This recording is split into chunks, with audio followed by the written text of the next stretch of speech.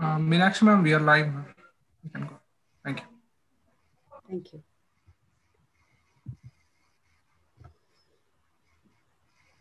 If anyone feel the need to turn up the TV volume so loud that others complain, or often ask people to repeat what they are saying, have trouble hearing over the telephone, or fails to hear it ring, or they find it hard to follow conversation when two or more people are talking, and they think that others are often mumbling and they're using louder volumes to speak. Any of these could mean that they might have hearing loss and they should get their hearing checked at the earliest by a qualified audiologist. Timely help can minimize the devastating effects of hearing loss. Good evening. I'm Meenakshi Vadhera, an audiologist and speech language pathologist. And on behalf of Indian Speech and Hearing Association, I welcome you again to another enlightening session of Speech and Hearing Awareness Annuals 2020. Through these annuals, our main purpose is to inform people what are various kinds of speech, language, or hearing problems, what they can do about it, and whom they should contact to get the best possible intervention, help. Before, before we start today's session of this series, I would like to invite Dr. Arun Bane, who is the past president of Isha, to address us all. Dr. Bane.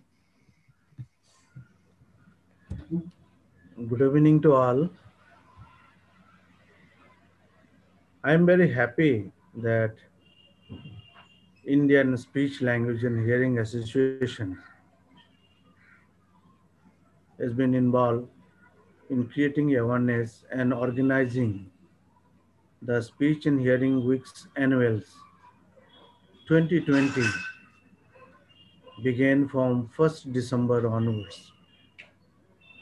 In the last few days, we have noticed that a tremendous effort has been made by our all fellow professional, senior members, life members, all the different chapters and branches in India for organizing such an mega events.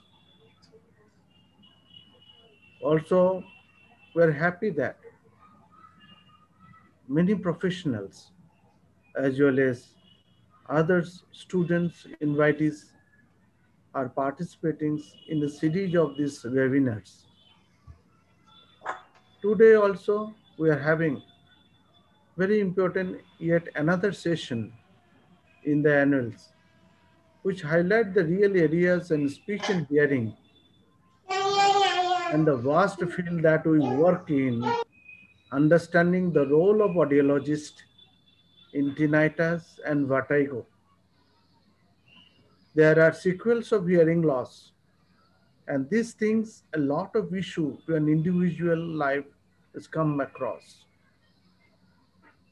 If you think about all the research findings, research areas, even today, there are roughly 10 to 15% of the populations are also having the sequels of hearing loss having associated with tinnitus and vertigo. In order to, it is important for every one of us, including the common population, to understand the role of audiologist in assessment and management of tinnitus and vertigo.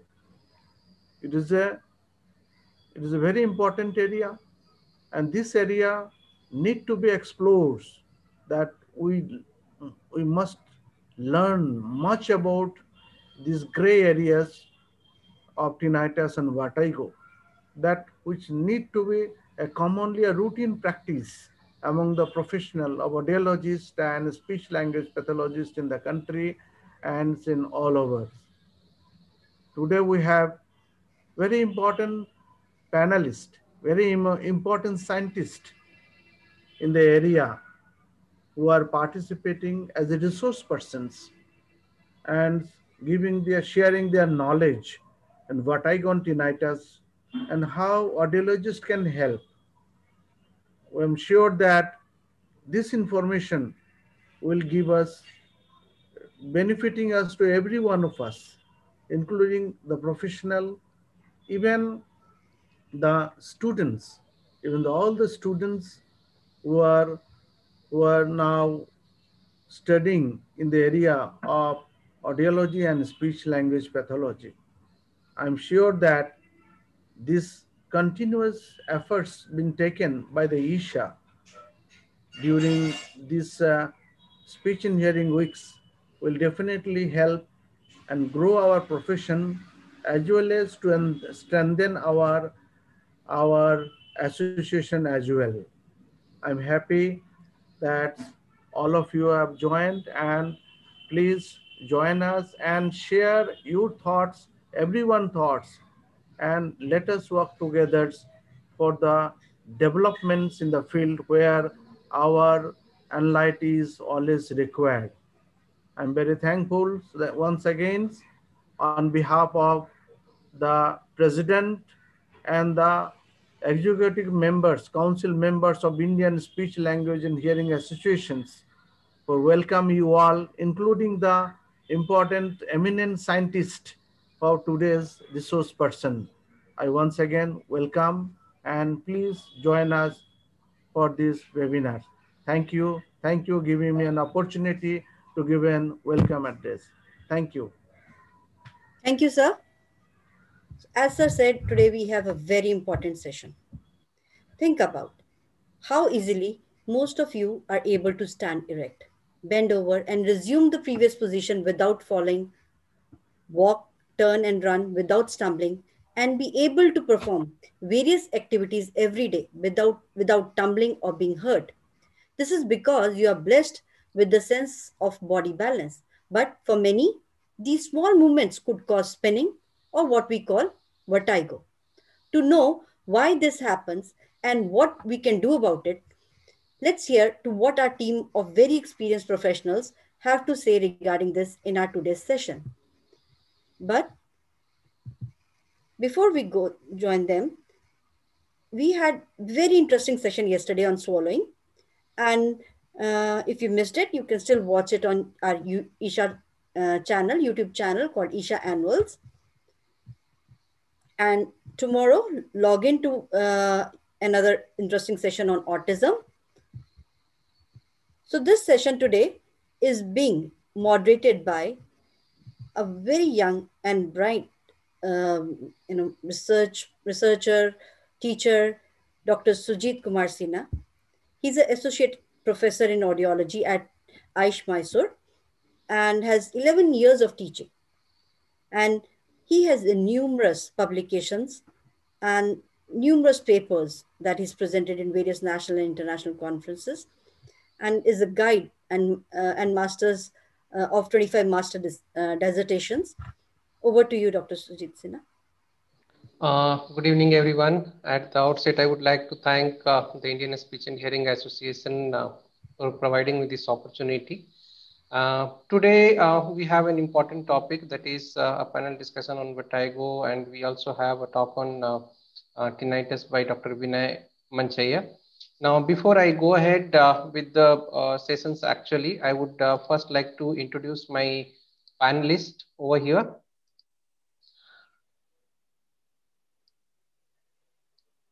The first panelist is Mr. Suresh T. He is a clinical audiologist and a speech language pathologist. Presently, he is working as a research coordinator for Dr. SRC Bangalore Research Center, and he is also an associate professor at Dr. SRC East Bangalore. He is an alumni of Aish Mysore. He is he has over 29 years of working experience, and also he has worked in UAE for more than 13 years.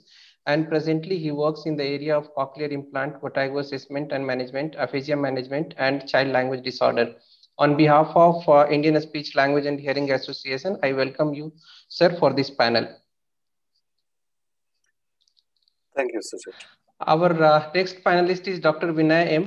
When I looked into Dr. Vinay's CV, actually, if I start reading his CV, It will take another 2 hours for me to finish his CV, his credentials.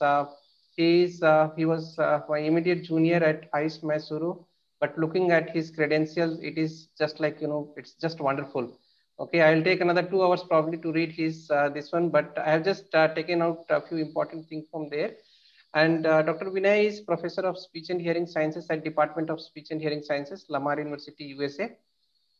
He has received various prestigious awards. Out of that, important ones are Innovation Award for Research at the Lamar University, Erskine Fellow at the University of Canterbury, Christchurch, New Zealand, Mary and Jack Shapiro Prize awarded by the British Tinnitus Association. In 3 consecutive years, he has received the award 2017, 18, and 19. He has also received Bharat Samman Award by the Non-Resident Indian Institute, known as NRI Institute, Delhi in 2017. And he was also felicitated as Jargar Future Leaders of Audiology by the American Academy of Audiology in the year 2016. He has almost close to 200 international publications. He has authored several books and contributed chapters in many books. On behalf of Indian Speech Language and Hearing Association, I welcome you to this panel, Dr. Vinay. Dr. Neeraj Kumar Singh, he has completed his graduation, post-graduation and PhD at ICE Mysuru. And presently he is working as a reader in audiology at Department of Audiology, ICE. And let me just tell you that he is one of the pioneer in the field of vestibular assessment and management. And if you look at his number of publication related to vestibular in international journal, it just crosses more than half centuries. And he is also a recipient of several best paper awards at various conferences. And he is also certified audiologist in vestibular assessment and management. I welcome you to this panel, Dr. Neeraj. Our next panelist is Dr. Kauslendra Kumar. Dr. Kausal is working as Associate Professor at Department of Audiology and Speech Language Pathology, Kasturba Medical College, Mangalore. He has 14 years of teaching experiences, and primarily he works in the area of vestibular assessment. And let me admit it that it was Dr. Kausal who has started recording WEMP actually in India. It was way back in 2006 when he was doing his master's at ICE, and he recorded WEMP for the first time at ICE as a part of his dissertation. And he has several national and international publications, and also he is a recipient of several best paper awards at various national and international conferences. I welcome you to this panel, Dr. Kausal. Mr. Vignesh is presently working as faculty Institute of Speech and Hearing, Madras Medical College and Rajiv Gandhi Government General Hospital, Chennai. He has also completed graduation and post-graduation from ICE Mysuru. And presently he is pursuing his PhD at ICE Mysuru, and he is also a gold medalist of his class. And he has several research publications in national and international journal. And presently for his thesis, he is working in the area of vestibular assessment. I welcome you to this panel, Mr. Vignesh. Thank you, sir. Mr. Swaroop Vikas Misra. Mr. Swaroop has completed his Masters in Audiology and Speech Language Pathology from Bharati Vidyapeeth, Pune. He has received training in Assessment and Management of Vestibular Disorder at USA. And he is the first certified vertigo specialist and independent clinic on vertigo in Odisha. At present, he is working as visiting consultant for hearing, vertigo and speech related issues in corporate hospitals in Bhubaneswar, Odisha. He is also the director and founder of Shrestha Hearing, Vertigo and Speech Care, Bhubaneswar and Cuttack. He has over 9 years of experience, and he has written chapters in many prestigious books, and also he has delivered talk in many national and international conferences. I welcome you to this panel, Mr. Swaroop. Thank you, sir. Before I go ahead with the panel discussion,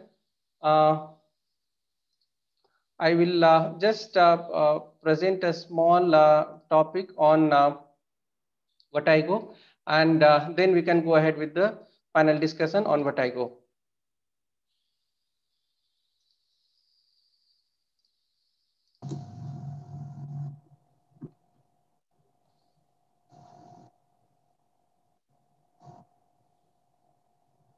Is my screen visible? Yes. Yes. Yes. Yes. Okay. It's a very small presentation, very short presentation. It is on vertigo, things you need to understand about vertigo. Now, we would have experienced many patients coming to our clinics or hospitals where we are working with a complaint of giddiness, dizziness, turning, uncertainty, blackout, falling, chakkar, unsteady. They have their own way of defining the problem, who will come with a report of vertigo or a report of giddiness or dizziness to our clinic. Now, as an audiologist, what we do, generally what we do is when we are not working in the area of vestibular assessment and management, generally we happen to record an ABR and we look for 1 to 5 latency, and also we look for interoral latency differences of wave 5 for the ABR. And if we find no differences, we say that, okay, you have no problems, please go to another professionals. Same thing happens with other professional also. If the vertigo patient does not fall in their domain, they send them to other professionals. And trust me that here in the screen, there is a patient of vestibular disorder, and that patient is here, that is the football here. The patient of any vestibular disorder becomes a football between the different professionals. Okay, I don't want to name the professionals, but the patient literally becomes a football between the different professionals. Now, before we go ahead with what is vertigo, let us understand what is balance. Now, what happens is that maintenance of balance, it's maintained by three systems basically. That is our visual system, the proprioceptive system, and our vestibular system. The visual system is basically responsible for maintenance of image, and the proprioceptive system basically is important to understand the platform on which we are standing, we are moving, we are running, we are jumping. So whether the platform is mobile platform, whether it is a hard surface, whether it is a soft surface, that information is conveyed by our proprioceptive system. And third one is vestibular system, which is very important. It balances our body during the head movement. Now what happens is that we make any movement, the information from these three systems is sent to the central nervous system. The central nervous system is going to combine the information from the three sensory system, and then it is going to generate an output to the required muscles, limbs, joint or the neck muscles through the vestibulospinal system. And this is how we are able to balance. Now there is another important structure which helps us in balancing, that is our cerebellar system. And cerebellar system is very important in any fine motor coordination.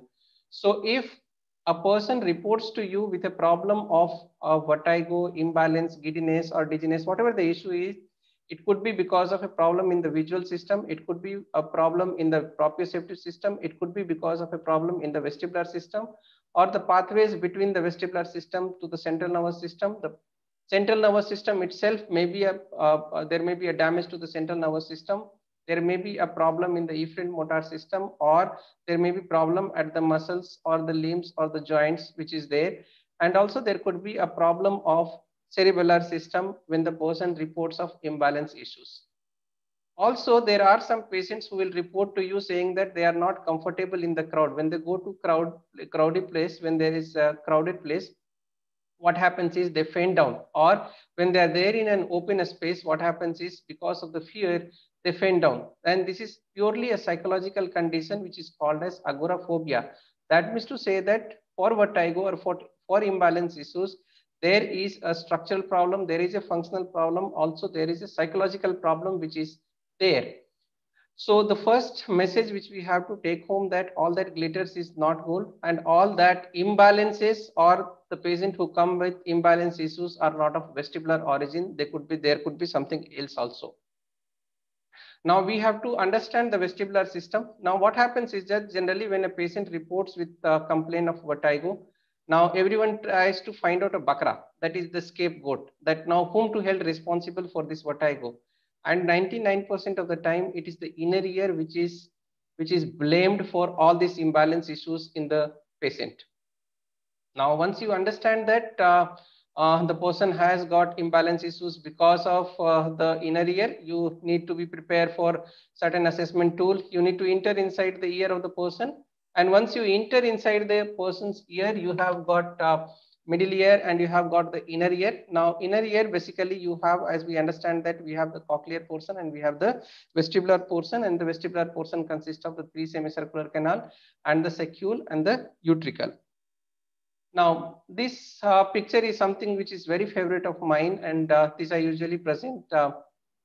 Now, here what happens is certain connections which we have to understand here from the vestibular system. Now, when we look at the auditory system, what happens is that in the auditory system, we have certain designated nuclei. That is, from the cochlea, the signal will go to the cochlear nucleus, to SOC, to LL, to IC, to MGB, to auditory cortex. That's it. It doesn't go anywhere else.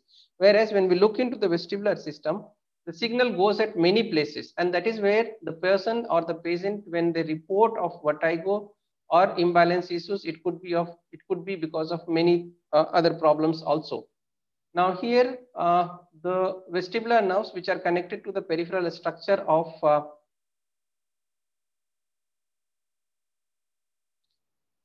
which is connected to the vestibular nuclei, the vestibular nerve, and from the vestibular nuclei there is a connection which is supplied to, the first one is the medullary vomiting center, and which is responsible for basically inducing vomiting sensation in any of the human being. Now, the second connection which is important is from the vestibular nuclei, there is a connection through the thalamus area. It is going to the central nervous system. Another connection which is supplied to the spinal cord, which is called as vestibulospinal reflex pathway, and in turn it is supplied to your limbs. And another important connection from the vestibular nuclei to the is to the cerebellar system, and from the cerebellar system again you have another connection which is coming to your vestibular nuclei. Now there is another important connection from the vestibular nuclei which is there to the eyes, which are known as vestibulo-ocular reflex. Now, if there is a problem with the inner ear, that means say that if the person has a peripheral vestibular loss, what will happen is the input to the medullary vomiting center will reduce, because of which the person will have vomiting sensation or the person will have vomiting spells. Now, this one important connection where the input will reduce is to central nervous system, because of which there is going to be a mismatch of the information between the three sensory system, because of which the person will have imbalance issues. Another important structure, that is vestibulo-ocular reflex, when this reduces, the person will have nystagmus and the person will have issues with the image stabilization. And when the input will reduce to your spinal cord, that is to the vestibulospinal reflex system, then the person will report of unilateral weakness, that is weakness on one side, and person will also report of falling sensation or swaying sensation towards one side. So there is one problem, but there will be multiple number of signs and symptoms which the person is going to report. Now, as a professional, what you need to understand? Now, as a professional, you need to understand certain signs or certain complaints of the person. Now, first complaint will be there that the patient might report to you with a complaint of vertigo. Vertigo is nothing but it's a true spinning sensation, wherein the person is going to tell you that either the surrounding is moving around him or her, or either he or she is moving around the surrounding. So it's a true spinning sensation. And most of the time, but not all the time, but most of the time, vertigo comes because of dysfunction in the inner ear. Now, the second problem which the person might tell you is a syncope. Syncope is nothing but the patient is walking and suddenly he faints, suddenly he falls down, loses his consciousness, and he becomes unconscious. Now, if the person reports of unconsciousness or a person reports of syncope, that means to say that now you have many doors which are open, and one of the door which is opened is the cardiovascular system. So there could be a problem with the cardiovascular system of the person, and because of which there is a blackout. Another problem which is there, it's disequilibrium, wherein the person will tell you that, no, I don't feel that the surrounding is moving, rather than when I start to walk or when I stand, I feel that I'm swaying towards one side. I have a drunk feeling. I feel that I will fall down towards one side. This is called as disequilibrium. Now, this kind of disequilibrium will be present only in the upright posture when they try to stand or when they try to walk. But when they are lying down, they will not feel any this one. And this is most of the time, this is because of either bilateral vestibular losses or either it is because of central nervous system damages. Now, there are some red flags or the red signs which you have to understand when the patient is reporting to you or reporting to your clinics. That is, one is the dangerous decombination. The dangerous decombination is nothing but, apart from the vertigo, if the person is reporting of diplopia, dysarthria, dysphonia, dysphagia, dysmetria, dysesthesia, or mental dullness, you have to be very alert now. Now, this will indicate that the person might have a central nervous system disorder, or the person might have a problem in the neurological system rather than the peripheral vestibular system. Apart from the dangerous D combination, you also have headache, that is 3S, headache 3S, that is headache of sudden in origin, severe headache or the sustained headache are very important. And if the patient reports to you, you need to consult a neurologist and you need to send the person to a neurologist for further consultation. There are some characteristics of peripheral and central vestibular disorder, that is vertigo, which is coming because of the peripheral system, or vertigo which is coming because of the central system. That is the peripheral vertigo usually is sudden in nature, whereas central vertigo is insidious in nature. The clinical picture of peripheral vertigo is paroxysmal in nature, whereas central vertigo is continuous in nature. Peripheral vertigo, initially it is maximum, that is the intensity is very high in the beginning, later it is going to come down, whereas central vertigo, the vertigo is always mild in nature. The duration of the vertigo for the peripheral vertigo, it is in minutes to hours, that is few minutes to hours, whereas the central vertigo can continue for days or weeks together. The vertical nystagmus is usually absent in peripheral vertigo, whereas in central vertigo, the vertical nystagmus is usually very common. Now, tinnitus and hearing loss is very common in cases with peripheral vertigo, whereas central vertigo, it may or may not be present. Now, these are the causes for vestibular disorder, and this is an acronym which is put for the causes for the various vestibular disorder. That is, if you want to remember, it is vitamin D, GO, and V stands for vascular, I stands for infective, T for traumatic and toxic, A for autoimmune, M for migraine and Meniere's disease, I for idiopathic, inflammatory, N for neoplastic, D for degenerative, D for also developmental disorder, G for genetic causes, there could be a hereditary causes, and O for others which are not there in this list, that includes in other causes. This is vitamin D, GO. Now, this is another cause of vertigo, and this is on the lighter side, not very this one serious, not on the lighter side. All the married men will understand that what is the cause of real vertigo here. Okay, so now when you have the patient in your clinic, you need to get some tests done, and the test involves various things. That is, first set of tests includes a lab test, which includes a complete blood count, that is the count of WBC, RBC, eosinophils, hemoglobin, lymphocytes, monocytes, etc. And then you also need to get the thyroid profile checked for the patient's nutrients level. You have to get it checked, glucose level, that is to rule out whether the person is diabetic or not, and the lipid profile, hypotension you need to check out, and then you need to check the urine test, get the urine test done to rule out any kind of infection in the body. Not only the lab test, we need to do certain audiological tests, and these tests are Pyoton audiometry, emittance, otoacoustic emissions, auditive brainstem responses, glycerol test, vestibular myogenic potentials.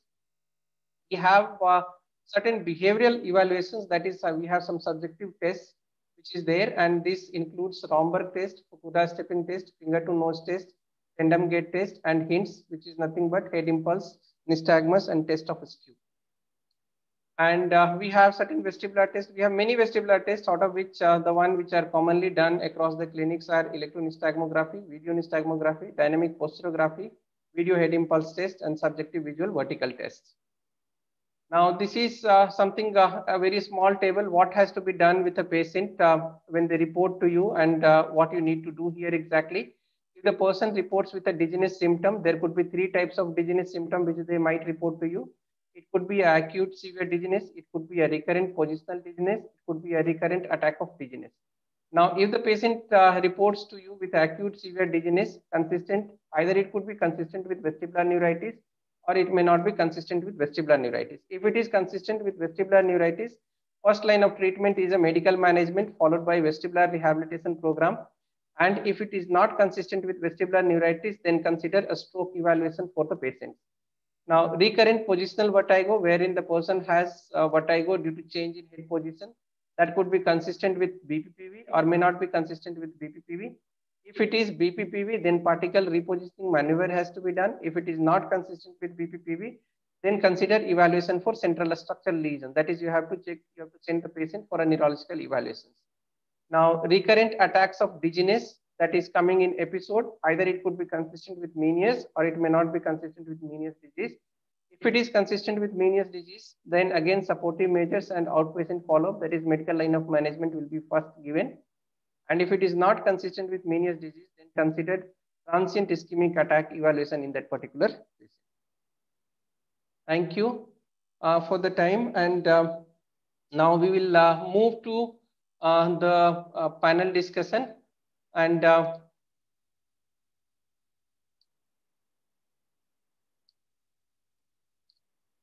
just 1 minute, we will just move to the panel discussion.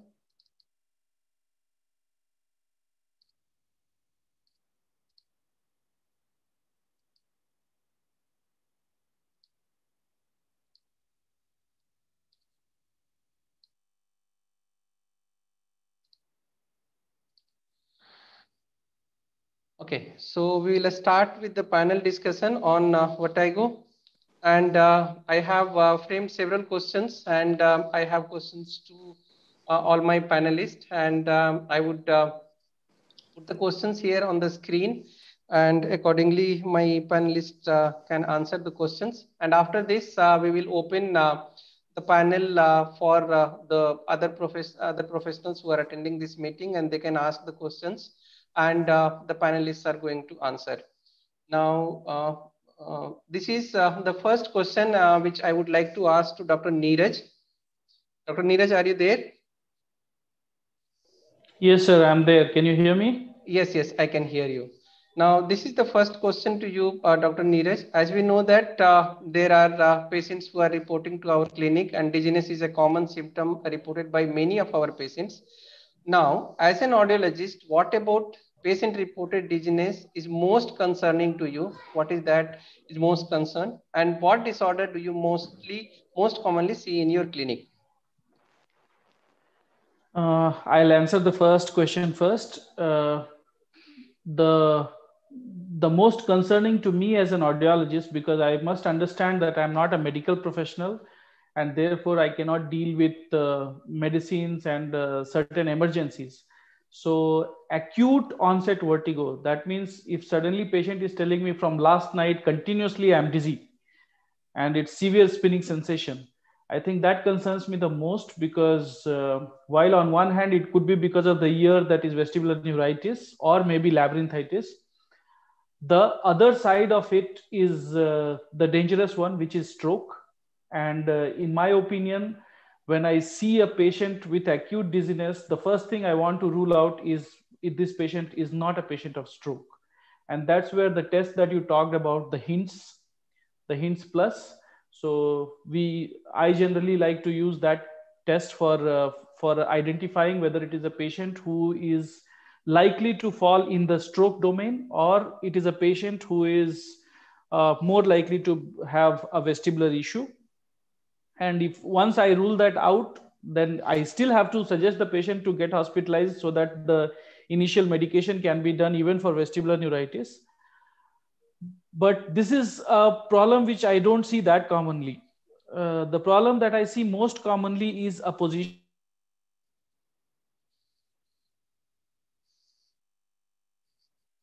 Dr. Neeraj, you are not audible.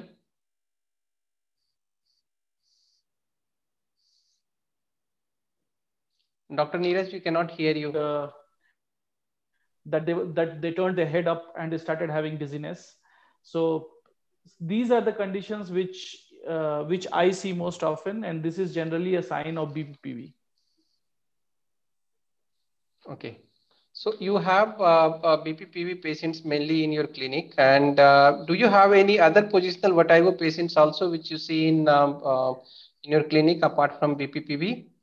Yes, these days, maybe more due to awareness, but these days I'm seeing quite a few patients whom I find that they have orthostatic hypotension, which is when you measure blood pressure while the person is lying down, or when the person is sitting, when the person is standing, you measure blood pressure in these three positions, and there is a change of blood pressure by more than 10% between any two positions. That is called as orthostatic hypotension. So especially older people, people in their late 70s or 80s or in their 90s, if they suddenly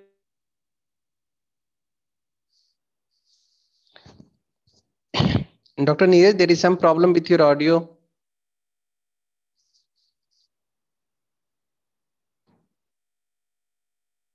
Dr. Neeraj, can you hear us?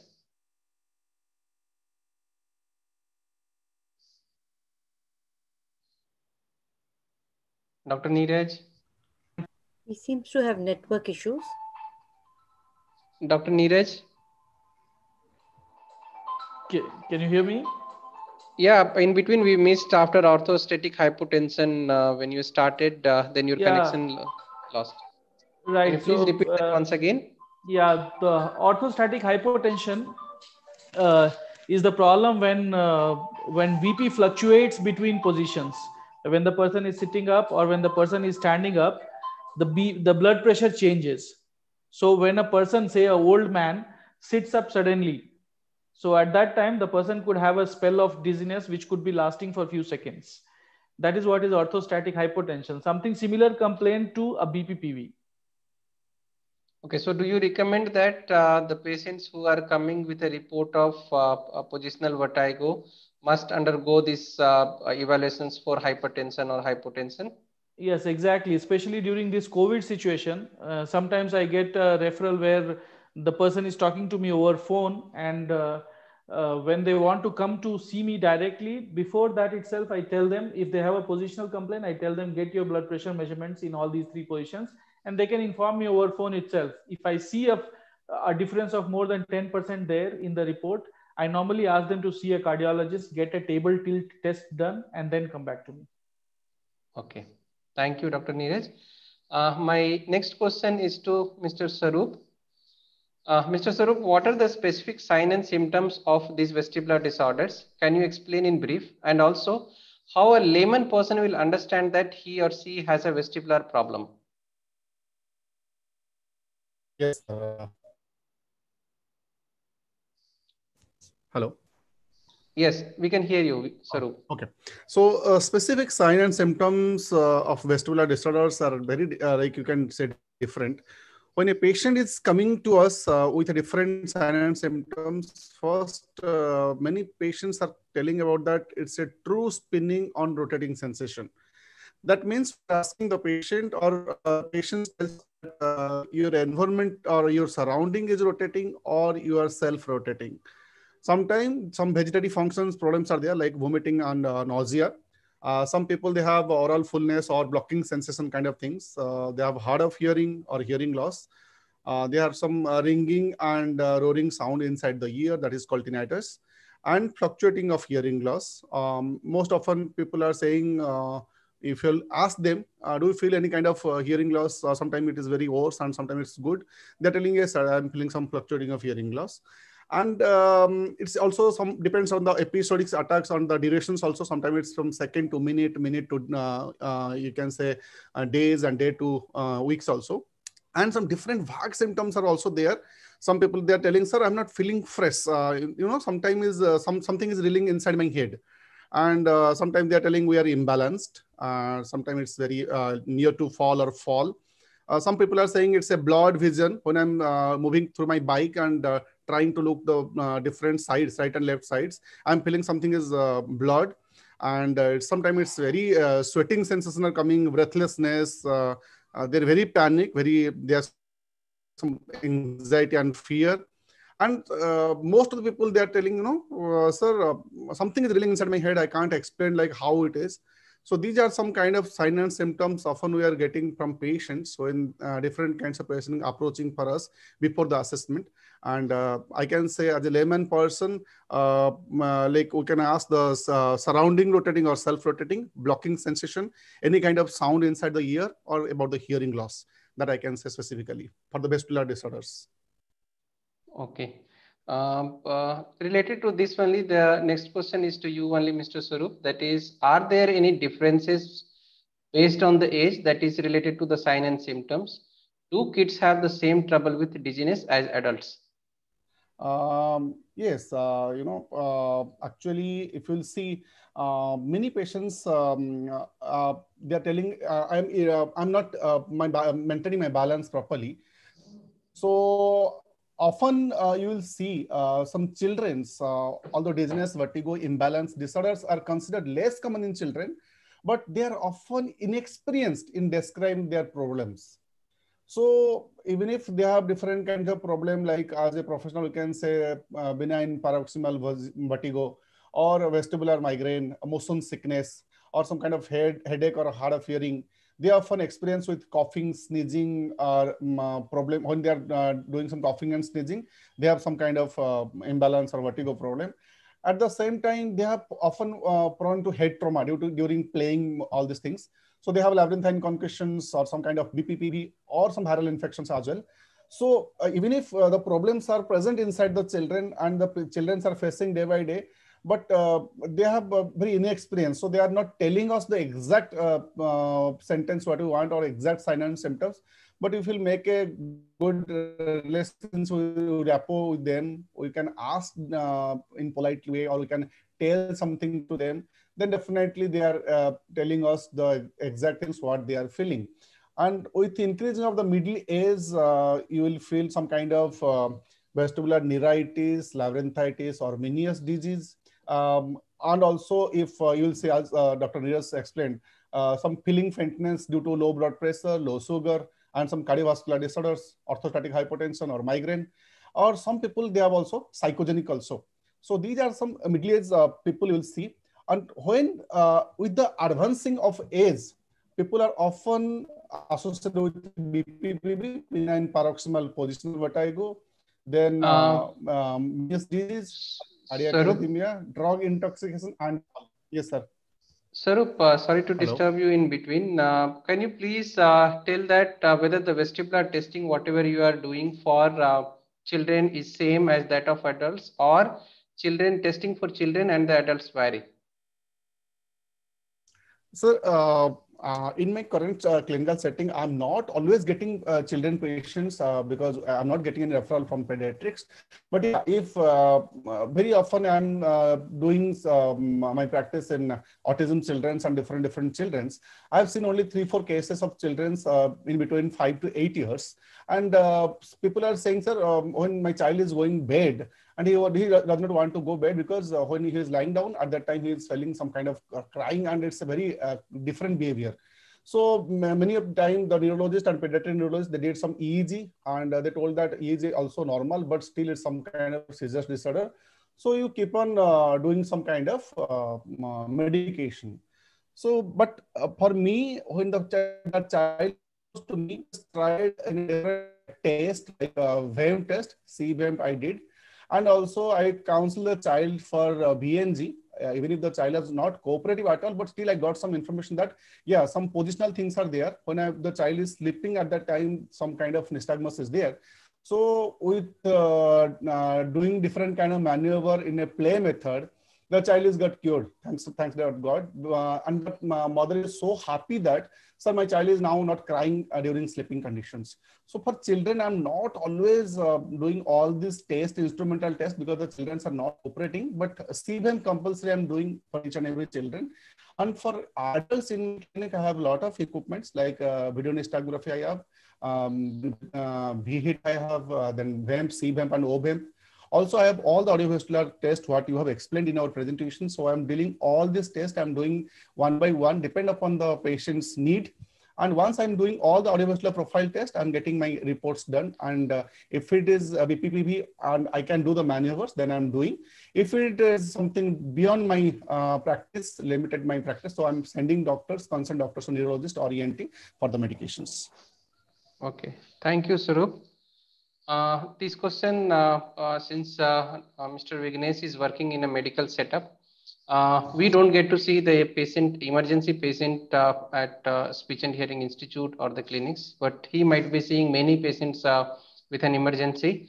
And my question to Mr. Vignesh is that if a patient experiences a sudden onset of spinning vertigo, should the patient immediately go to the emergency department, or is there an alternative way to take care that you would recommend? Yes, sir. Am I audible? Yes, yes. Yes.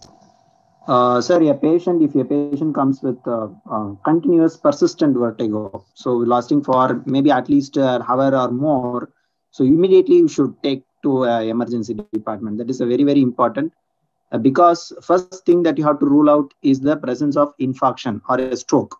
So within the because stroke needs immediate, it's like a heart attack, it's a brain attack. So you need to act immediately, take the patient to the emergency department. They will recommend to take a CT scan immediately. So usually when a CT scan is taken within 3 hours to or within the short duration, they need to take it. And if there is a thrombosis being identified, they will recommend for a thrombolysis, a procedure called thrombolysis to remove the block or to prevent the further neural damage into the brain. So that's the first thing that an emergency procedure is done. Also, there are other central causes which can mimic like the same thing, like multiple sclerosis. They may have lesions in the brainstem, which can cause both motor symptoms and sensory symptoms, and with sudden spinning sensations. Especially in epilepsy, they may have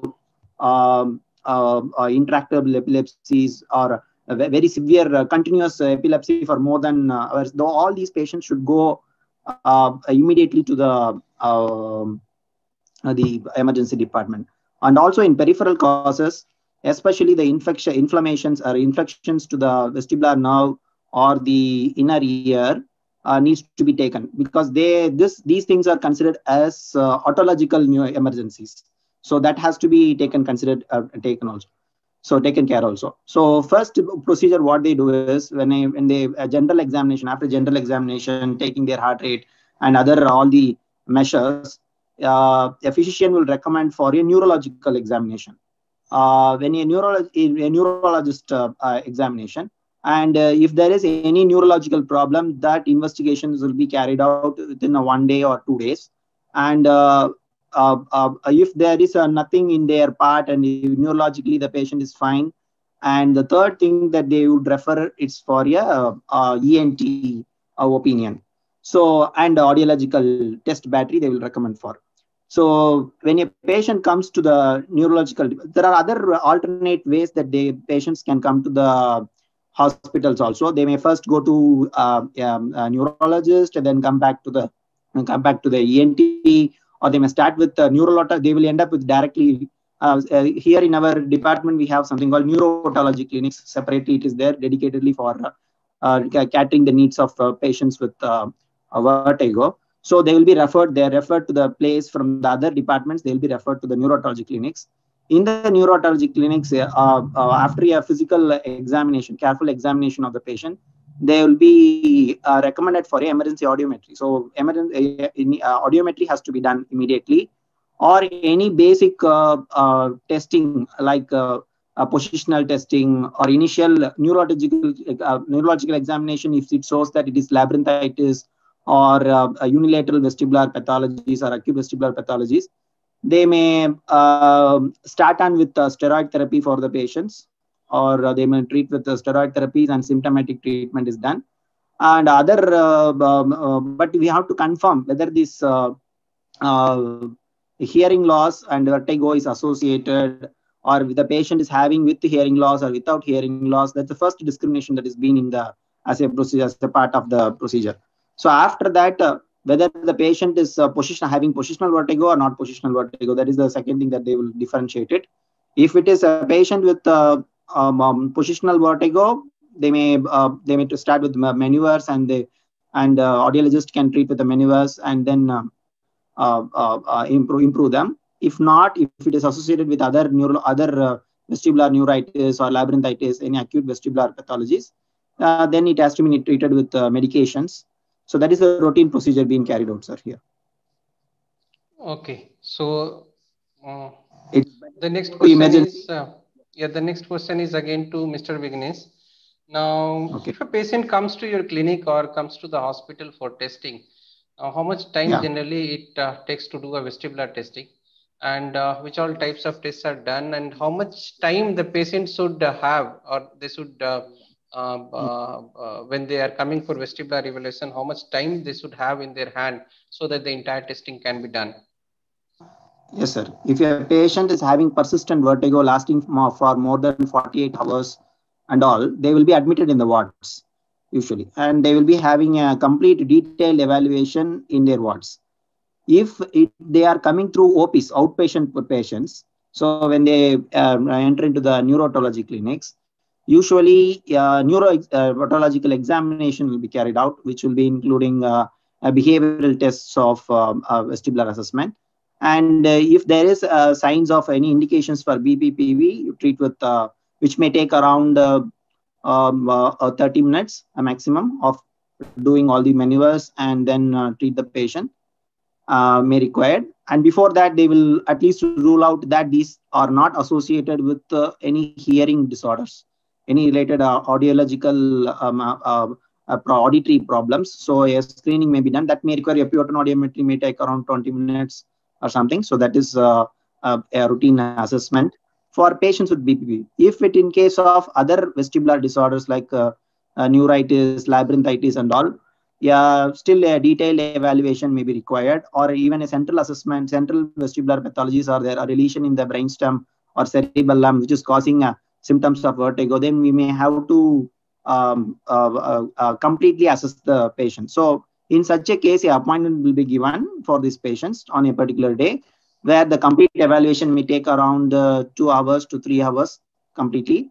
All the to include if it's a CP angle tumor, it may take around pure audiometry, speech audiometry, impedance audiometry. All these testing can be would be done, which may be around 1.5 hours it will take, and electronystagmography or video nystagmography can be done, which may have to take. So the total duration may be around 3 hours, and complete 2 to 3 hours. It depends on the patient, sir.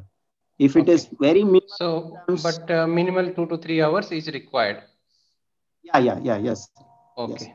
Yes. Before I go ahead with the set of questions which I have prepared for the panelists further, there is a question from one of the participant, and I would request Dr. Neeraj to answer this because he is working in this area at present. So, Dr. Neeraj, can you hear me? Yes, I can. Yes. Dr. Neeraj, there is a question from the participant saying that, sir, does the food we eat associated to vertigo in any way, sodium rich or sodium low foods, for example? Yes, it depends upon what food you are talking about and the pathology. For example, if a person has got migraine, then certain food items, and this differs across patients, it need not be same for everybody, but if a patient has got migraine, then certain food items can trigger migraine. For example, in the Western countries, if they have a red wine, then it can trigger migraine. Dr. Neeraj, I think your network has a problem. We can't hear you.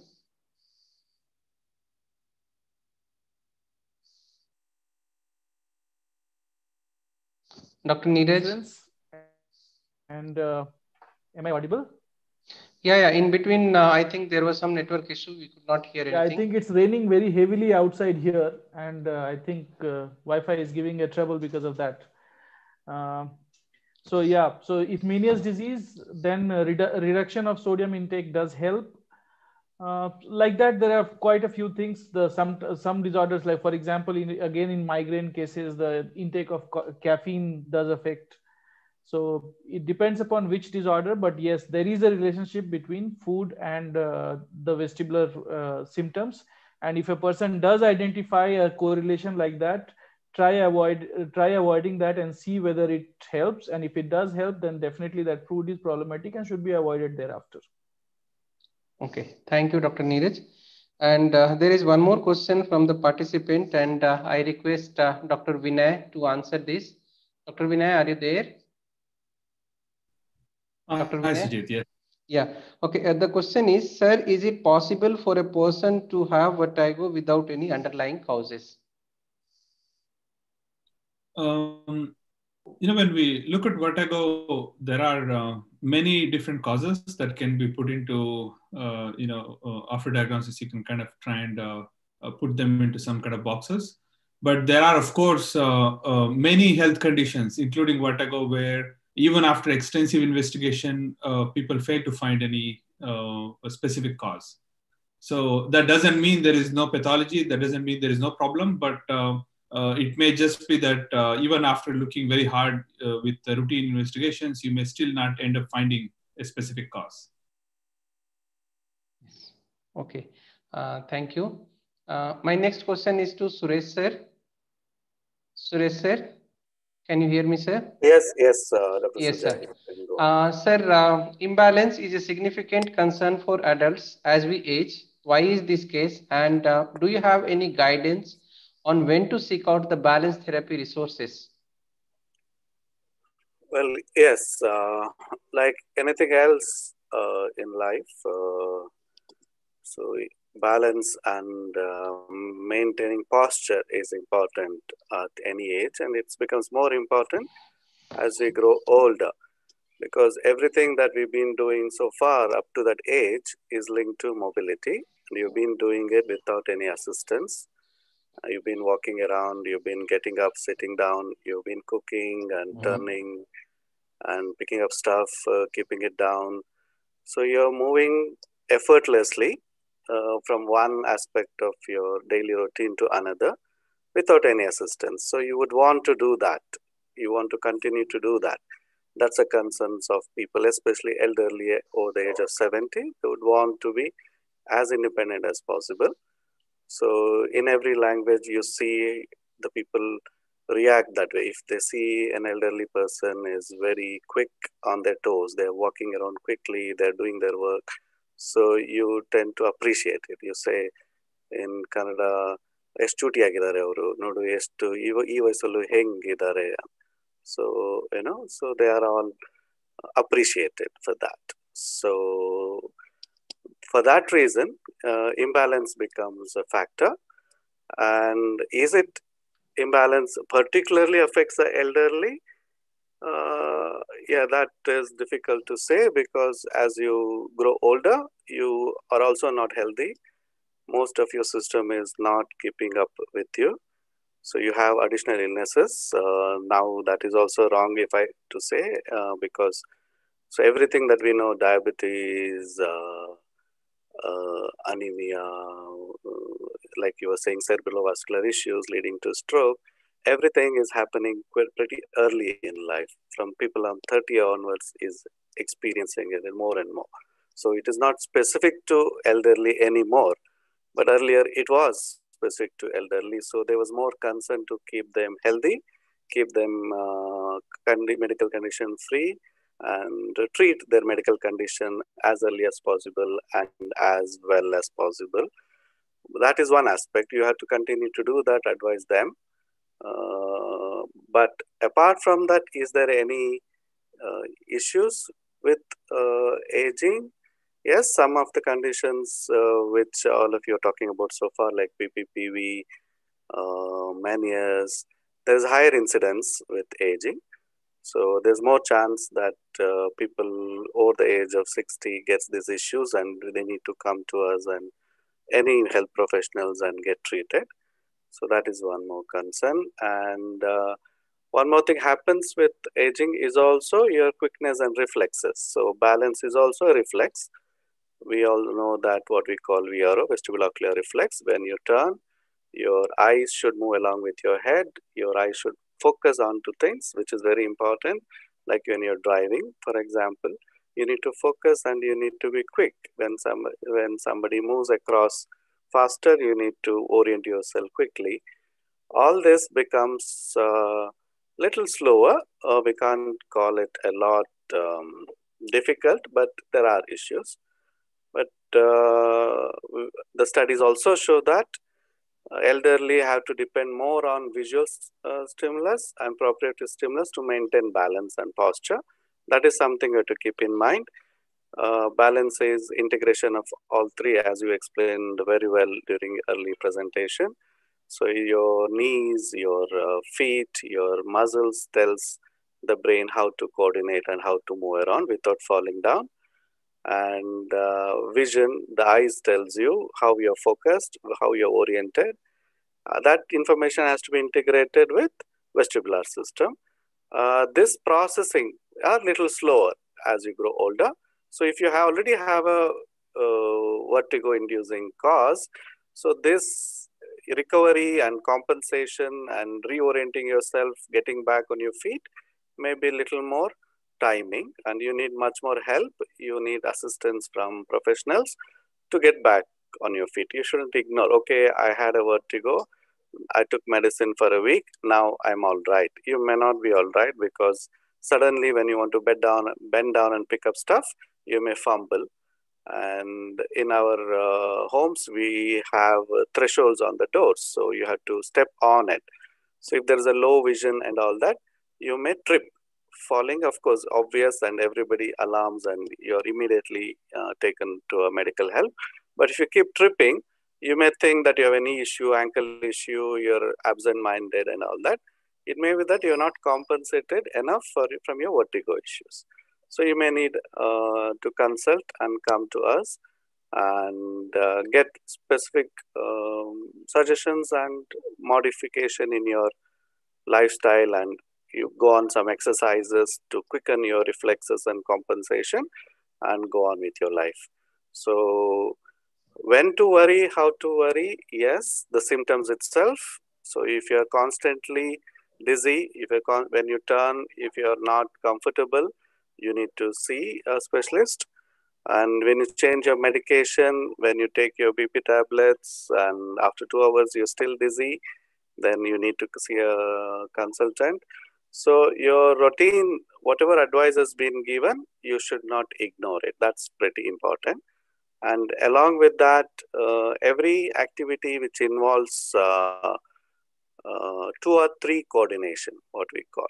So when you're sitting and you bend forward and pick up something from the table. So when you're standing, you slightly turn to one side and do something.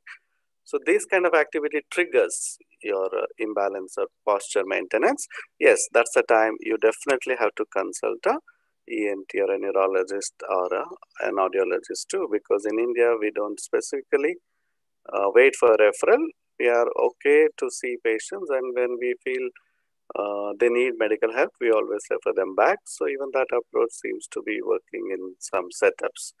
So looking at the background where you work, you can approach one medical facility or the other, and it's a vertigo assessment and balance are still very clinical. So clinical skills vary among people to people, profession to profession. So you may not get same opinion from everywhere. That is often frustrating to people. So I guess we can't avoid that yet. But yes, approach people as long as you're not comfortable with one opinion and get the help. Help is possible at any age, and improvement is possible in any age. And from the patient's point of view, don't be too alarmed. Don't think age is a factor. Age is a factor as well as activity is also a factor. If age brings you down, activity and having healthy eating habits brings you up. So you would be quickened and you do well. So doing a bit of yoga, stretching exercises keeps your muscle tensions as it should be. And that helps you to recover from any vertigo incidences, along with anything else that we teach. And taking care of your sleeping posture, not stressing on your cervical vertebrae helps you on that. So those tips, you have to take care of it and manage. And we all know that body has a great wisdom. So your body tells you. So we all know that elderly will not run as fast as we know. So they reduce their activity.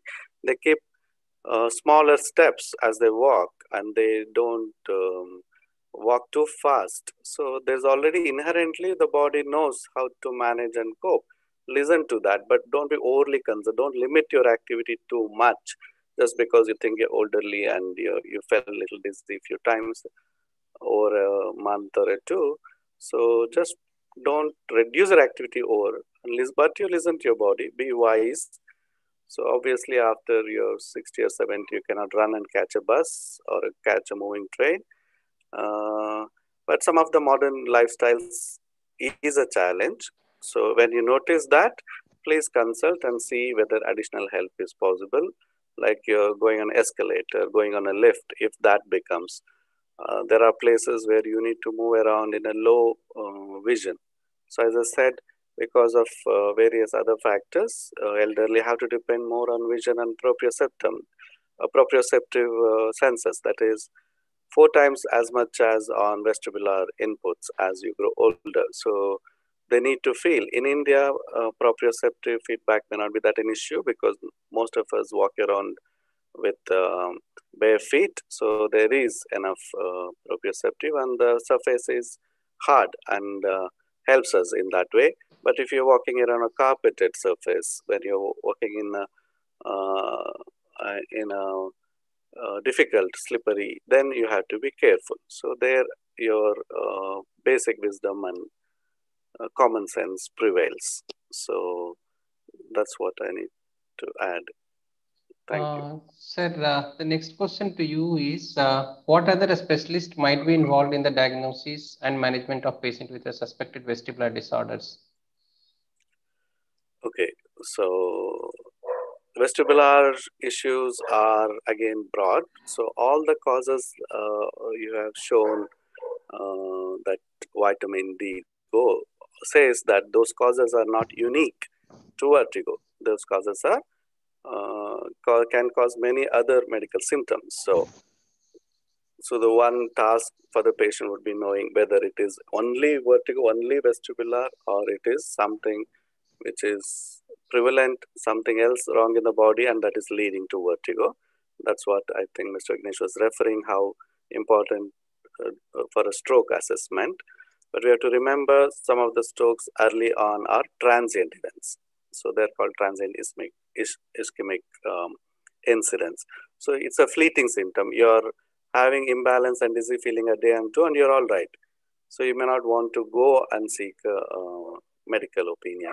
So that's why the most important person in the vestibular investigation still is your family physician or a general practitioner. So if there's a system where you have your own family doctor and they know everything about you, that is still best for a vertigo assessment. So they know everything about you. They have a detailed records of all your medical investigations. So they know who to refer to at what point of time. Otherwise, you may be too worried or you may not be worried at all. So they should know how to take care of you and send you to the right professionals. So they becomes important in my opinion. And the physician, of course, because your diabetes, your blood pressure, those issues have to be regularly checked. And if you're a lady, your gynecologist is very important too, because a lot of vascular issues are linked and related. So unless you treat the primary cause, you may have repeated imbalance issues, which can be easily taken care of. Your anemia is taken care of. Your eating habits are changed. So your imbalance issues are taken care of. So if you are having spinning rotational, then it's very easy because then it's an ENT, neurologist, and audiologist team would more or less can take care of it because it's a BPPV or not BPPV. Now, initially when it came on, we were very happy that at least there's one clear-cut disorders we can treat and get over it. The patient is happy, you're happy. But now, as all of you are discovering it, some part BPPVs can overlap with transient ischemic events. So you have to constantly watch. So you need to keep a track on the patient. You thought it's BPPV, but 6 months, 1 year later, you may have to revise your opinion. That's why there is the importance of a family physician or a general practitioner to keep a track of what has happened and what has worked and what has not worked. And as Dr. Vinaya Manchaya mentioned, so many times we can investigate and we may not know the cause yet. But sometime down the line, it may becomes apparent. So that's why one primary healthcare, especially a physician, should be involved. And we all become expert referrals that we have our inputs to give to.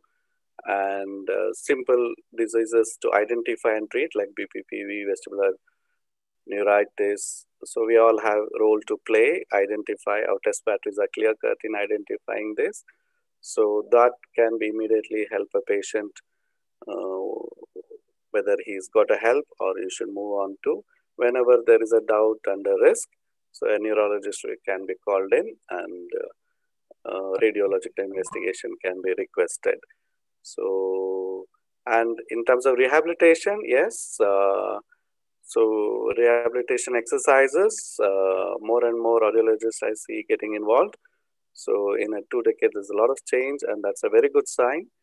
And that has to happen a lot, because rehabilitation, when you take it on, it's a challenge, because in speech and swallowing other, the patient is tuned to come back on a follow-up. But audiology patients, neither the clinician, neither the patient is tuned to come for a follow-up. So you need 10 to 15 days of exercise, 1 month, 2 months of regimen. So how do you ensure it? So we have challenges there. So if we can address that, so vestibular rehabilitation is beautiful.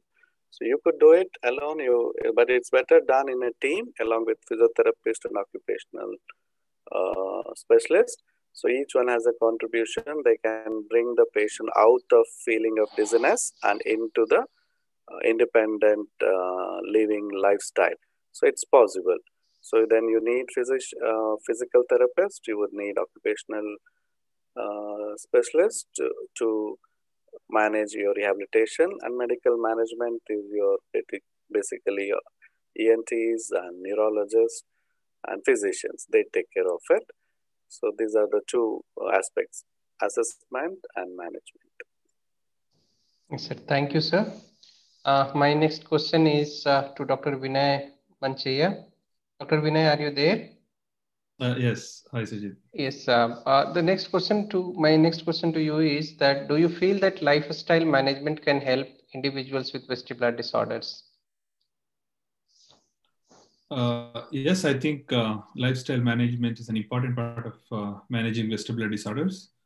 I mean, not just vestibular disorders, I would say for any chronic health condition. When I say chronic condition that occurs for 3 months or 6 months or more, and in such conditions, generally we look for an immediate medical therapy, which is very important. And in addition to that, it is also equally important to think about a behavioral management or behavioral modification, which does include lifestyle management. For example, let's say somebody has the diabetes, and they may be advised to take some medications, but just taking medication alone doesn't help them in the long run. They have to make certain changes to their lifestyle. And when we think about this lifestyle, usually it kind of belongs to either adding a certain new things to your life, like making diet changes, incorporating some exercises, or leaving out certain things that you're currently doing. And specific to a vestibular condition, there are various types of lifestyle managements that could be advised. For example, often people with vestibular disorders have a difficulty traveling. They have a fear of traveling.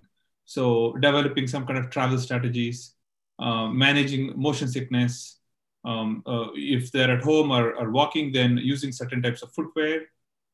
In the Western countries, there is a lot of discussion around the idea of home safety.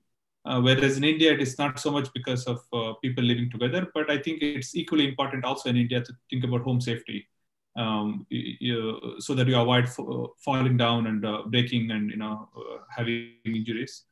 Thinking about attending certain types of events, and even more importantly, even learning how to manage stress and other comorbidity that comes with vestibular condition. So often the lifestyle management has been less emphasized in vestibular management, but I think it should be equally or more important than the medical therapy itself. So if somebody has been experiencing these kind of conditions, and if they're looking for like a magic bullet that will cure or immediately go away, then they should may be disappointed thinking that a lot of these vestibular conditions will not just go away. Some of them, with certain types of treatment, they will go away immediately. Whereas for most of the vestibular condition, I think long-term lifestyle management is what will give them more fruitful results. Okay. Thank you, Dr. Vinay. My next question to you is to Dr. Vinay only, that psychologically how the vestibular disorders affect an individuals with vestibular disorder, and do you think help from a psychologist would be required for all the individuals with vestibular disorders? Okay, again, there are two parts to it. I'll start with the first part. I think let me take a step back and say that people with vestibular disorders may have consequences in different domains. So first, they may have some physical consequences. Second, they may have some emotional consequences. They may have some cognitive consequences as well as some social consequences. For example, if you think about physical consequences, difficulty walking, difficulty doing certain types of activities, emotional consequences, which is fear, anxiety. But if that continues for a long term, maybe some kind of depression. Cognitive consequences, which are difficulty in attention concentration, and maybe finally social consequences, which are because of all of these things, doesn't want to attend some group events or social events.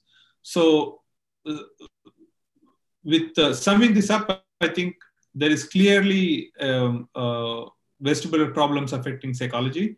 And I think it's important to look at what is the immediate response and what is maybe the long-term response. I think often immediate response to vestibular problems are of fear, anxiety, and panic. Like if you're suddenly not able to walk, if you suddenly start noticing imbalance, then you would have a lot of fear and anxiety, thinking, you're not able to do things, something terribly wrong with you, and maybe you can never get better, and those kinds of feeling. And over a period of time, if that doesn't get cured or reduced, or if you don't learn the proper techniques, that will result in many other psychological issues, including depression, fatigue that will make you really tired. And because of all of this, people become more irritable. That means they feel more grumpy and irritated, all of this, most of the time. So clearly, I think anything that happens to our body, including vestibular problem, have an effect on psychology, and that needs to be dealt with. Now I move on to the second part. Do you think everybody needs psychological assessment and intervention? I would not say everybody needs a psychological assessment or intervention. I think the immediate responses like fear, anxiety, and panic, those kinds of things will go away if they were intervened immediately and if they were given appropriate types of rehabilitation. Once you start becoming better with your balance, once you start able to walk properly, like how you did before, you start to lose this fear, anxiety, and so on. But if it becomes a long-term condition, then that will have a big impact on your self-confidence. That will have a big impact on, maybe you'll start developing some kind of depression and so on. So these issues would require psychological management, and a psychological consultation would be needed. And most of the health professions, whether it is a physician or an audiologist, when they do a vestibular assessment, in addition to kind of looking at your balance, they would also look at how you're affected in your life generally, which does involve kind of screening to some psychological issues. And if they do find that such an assessment or care is needed, it is important to make a referral. But again, within India, we don't need a referral system to see a specialist. So if you really think that you've been really bothered by some conditions and that is affecting you as a person, your psychology, then you could, of course, see a psychologist and get some help. So a short answer to that, not everybody need, but a lot of people with chronic vestibular condition would need psychological interventions. Okay. Thank you, Dr. Vinay. There is one more question from one of the participants. If you could answer this, how caffeine and alcohol affects the vestibular system? Is there any relation between caffeine consumption and alcohol consumption with vestibular issues? So I know that both caffeine and alcohol has been associated quite a lot with tinnitus. Some of the vestibular condition, people with vestibular condition also have tinnitus, and intake of caffeine and alcohol seem to make this ringing or buzzing sound in the ear worse. but I'm not sure how it affects vestibular condition. Maybe other panelists could, talk about this, but I'm not sure on that. Okay. Thank you, Dr. Vinay. If anyone else could answer this question, how the alcohol is going to affect the vestibular system? May I? Yes, please, Dr. Neeraj. Yeah, as I briefly mentioned earlier, there was a question related to food, the relationship between food intake and vestibular system and vestibular issues.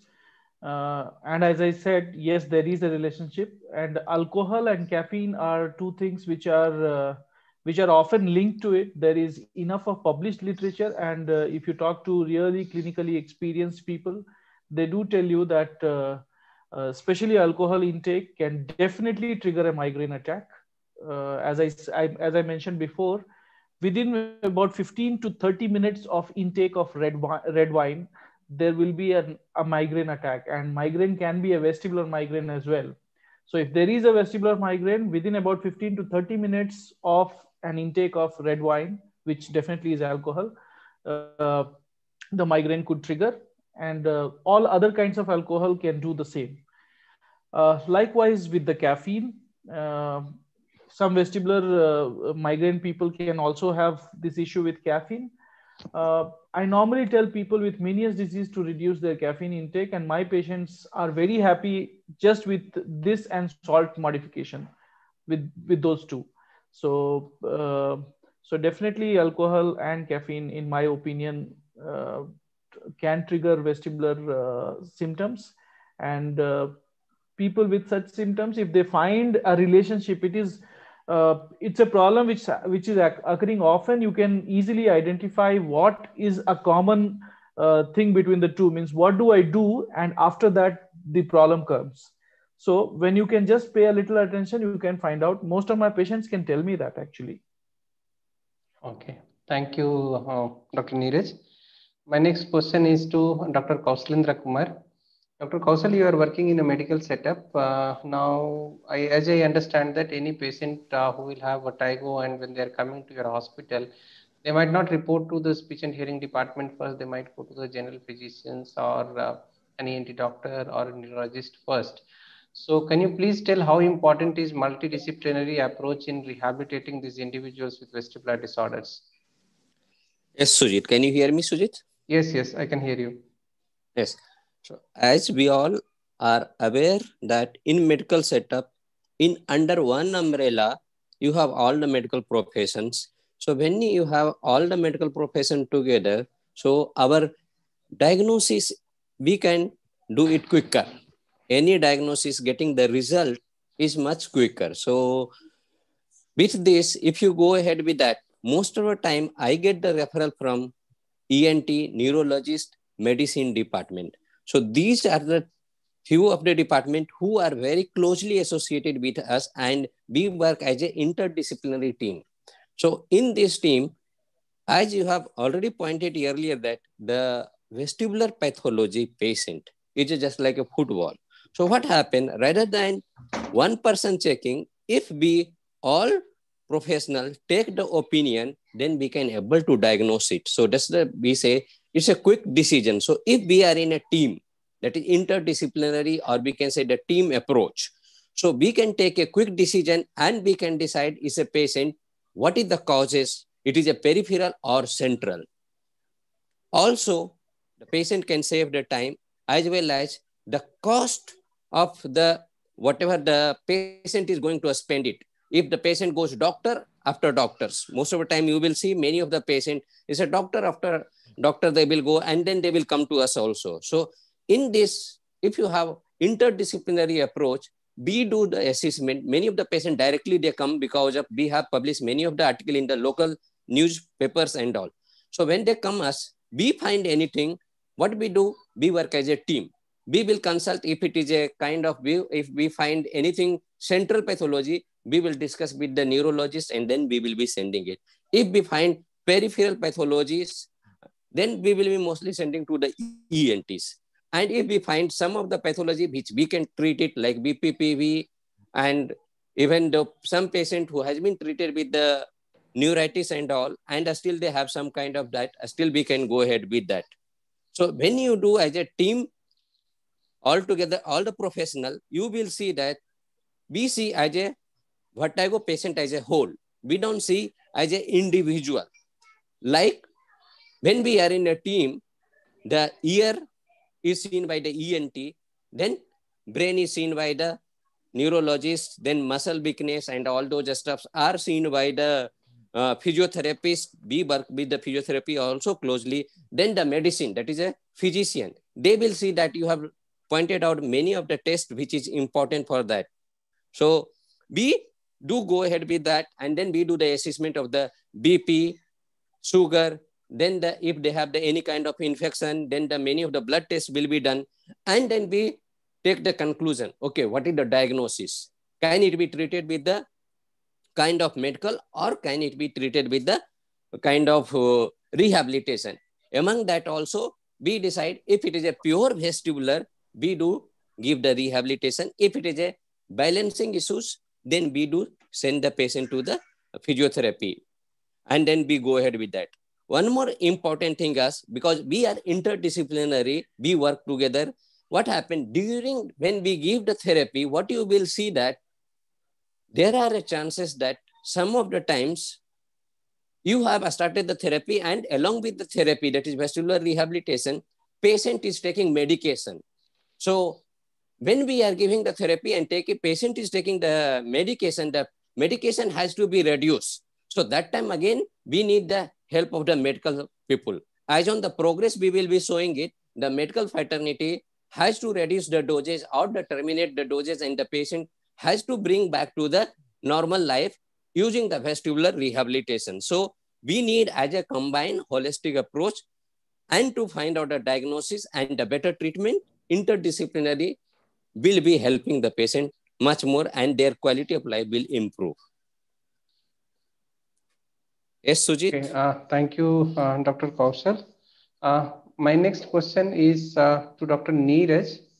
That is, nowadays many hearing impaired children are implanted with the cochlear implant. Do you think that because the implant is inserted inside the cochlea, there might be issues with the vestibular system? So they might have balance issues. Do you think that these balance issues are really worrisome, and the parents really need to worry about the same?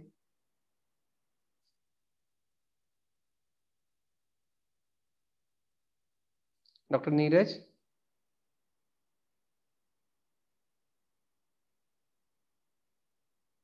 Dr. Neeraj, can you hear me?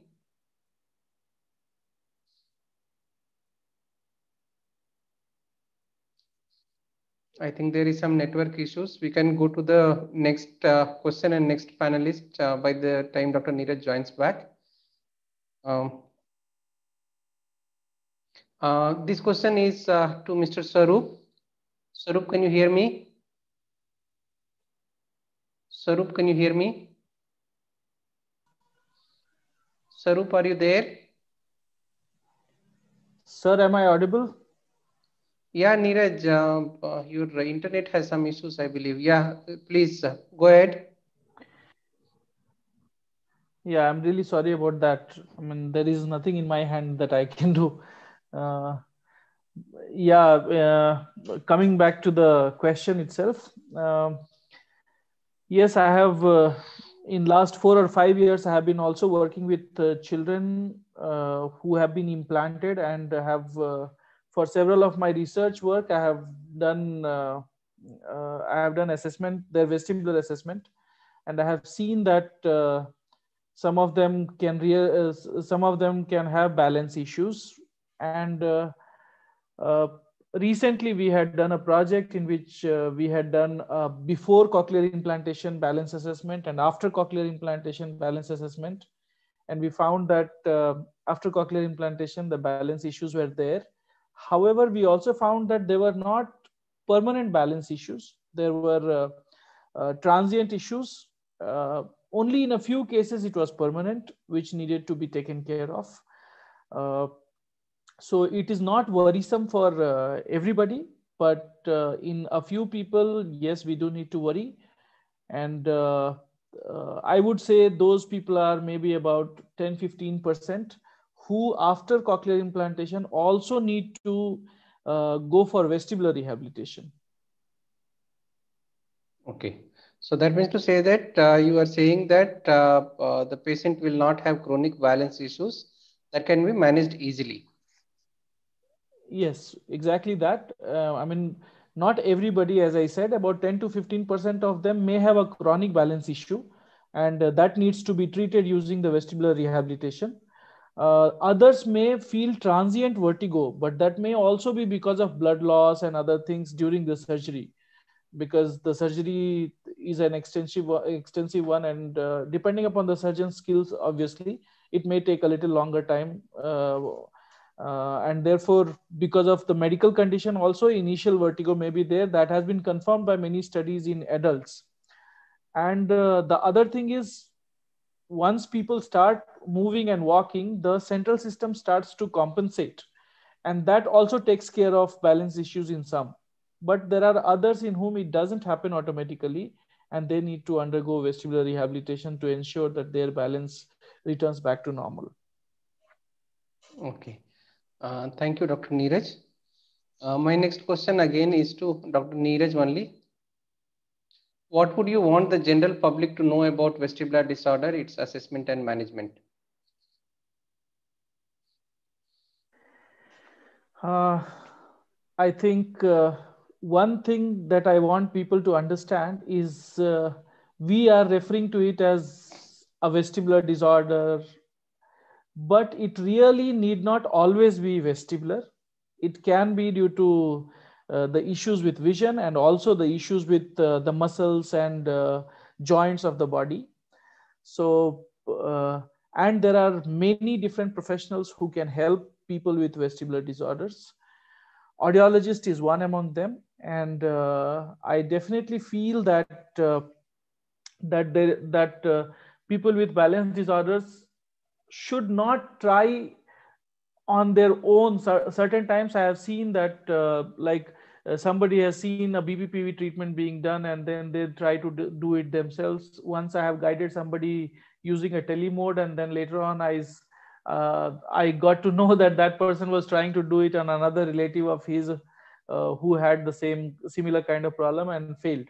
So you shouldn't try to tackle it on your own. Seek either a medical advice or an audiologist's opinion, and try to manage that.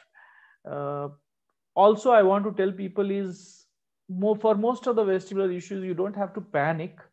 So panic is something that should be avoided. However, if there is, especially if there is a spinning sensation, that the person is feeling that I am rotating around in circles, or the environment around me is rotating, and if this is lasting for a considerable length of time, say more than an hour, as Vignesh mentioned before, so if it's lasting for a long time, I think that is the only medical emergency that I would look at.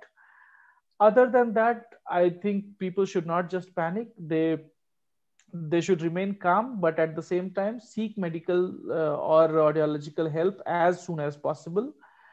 And for most of the disorders, management is possible. So people should not think, oh my God, I got this problem, and then now that is the end of my life and I can do nothing. That's not true. And for most of it, treatment is easy and possible. And I feel BPPV is something, the positional vertigo, which I talked about, when you change your position and you start feeling spinning like sensation. And that is something which occurs most often, and that is something which is easily treatable. So that's my message to everybody: not to panic, seek appropriate help, and majority of the times you will be treated. Thank you, Dr. Neeraj. My next question is to Dr. Kaushal. Dr. Kaushal, what is your overall key take-home message for providers working with patients with vestibular disorders? Hello, Sujit. Yeah, I can hear you. Okay. So the person who is working with the vestibular disorders, so first of all, we should not underestimate the general impact of vestibular dysfunction for any patient who comes. We should not underestimate of their health health as well as the functionings. We should listen them first, because many of the patient will come with the chronic long standing vertigo. So first listen them. They will have lot of reports. They will have lot of medications they have taken it. So do listen there and don't underestimate anything. First listen everything. Just take a record of everything. Then not to jump into the conclusion without detailed assessment. Do the proper detailed assessment. Take the case history detail. There only you get the idea about that. Then after the case history, do the screening behavioral test and then decide what is the test you need to go ahead with the patient based on the central or peripheral. So do proper assessment and then make a conclusion what can be the diagnosis for the patient. Once you do the proper assessment, then when you are going with that, that is the interdisciplinary what I have talked to you earlier, the same thing. Dealing patient with vestibular disorder in an interdisciplinary approach will provide good quality of assessment as well as the management. So maybe the patient required the medical management or maybe the patient required the vestibular rehabilitation. So when we work together as an interdisciplinary, then we can decide it. As I rightly said it, if it is a true vestibular disorder, we as audiologists, we can give the vestibular rehabilitation. But if it is just a balancing, they have this kind of muscle weakness or maybe because of some other weakness or the paralysis, they have the balancing issue. We can refer to the physiotherapist for the exercises and all, and then they can go ahead with that. Then once we come to we know that, okay, this patient has to go for the vestibular rehabilitations. We have a set of exercises. So customize those vestibular rehabilitation to be given properly to each patient. So it should not be the patient will come, yeah, we will do it. So customize the therapy plan, whatever the vestibular rehabilitation. So today what we have given, do keep the record of that. Then next session, what we are going to give. So plan properly, then monitor those progress. That is very important, say that. So we have a checklist. You can use the DHI or whatever the quality of life, and then do show the patient what are the progresses. And those progress, patient, you can see the evidence. Most of the patient will be able to make out the differences. And when you have the DHI or the quality of life assessment for vestibular disorders, do the assessment on them and try to show them the improvement so that patient will have the kind of that, okay, I need to go for more and more and then get treated as quick as possible. So for that, follow-up is very important for us. So what we should do it, we should be always in touch with the patient and do follow-up and then try to get the patient. And then we should be giving 6 to 8 weeks. If it is a long standing, if it is a BPPV 1 to 2 session, we should be able to 1 session, not even 2 sessions. In some patient, around 5 patients, you may have to go for 2 sessions or anything.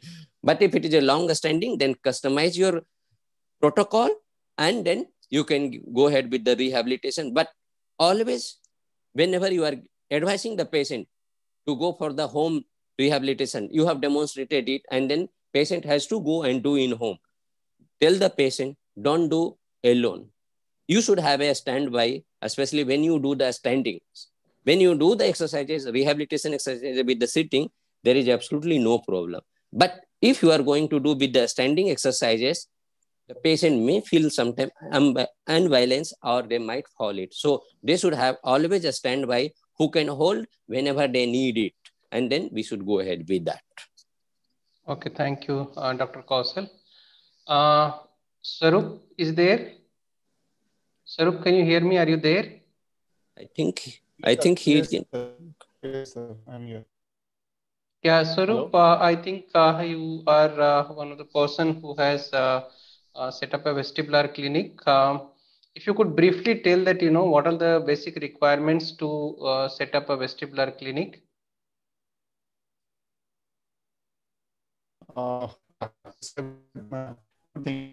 Audiologist, if you want to open one independent clinic. So first of all, setting up a Vertigo clinic is a state of art, right? Hello? Yes, yes, I can hear you. Yeah, we should understand the basic fundamentals of Vertigo clinic first. So no need to go for the instrument purchase, then I will learn. It's not like that. audiologist, you should understand basic, basic also Sarup, I think there is some network issues. We can't hear you. yes. Sir, can you hear me right now? Yeah, it is okay. Hello? If you can switch off your video, I think it will become a little better. Okay, 1 minute, sir. Uh, so first of all, you should have a proper space. Then from the reception point of view, from the customer care or from the desk trained staff, you have to train staff, because every time when the patient is coming to your clinic, they have vague symptoms, and when they are telling and they are shouting or doing something different kind of behavior, all your staff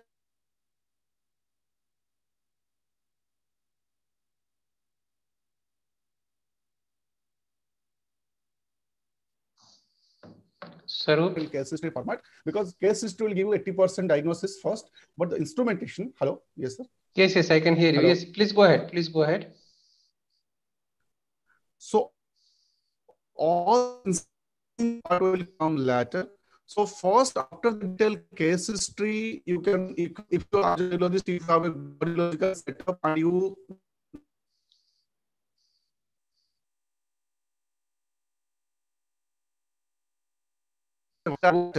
first go for the audiological evaluation, which is mandatory that audiometry, speech audiometry, or the Vera cytology test. After that, if you have money and also your doctors referring patient to you continuously,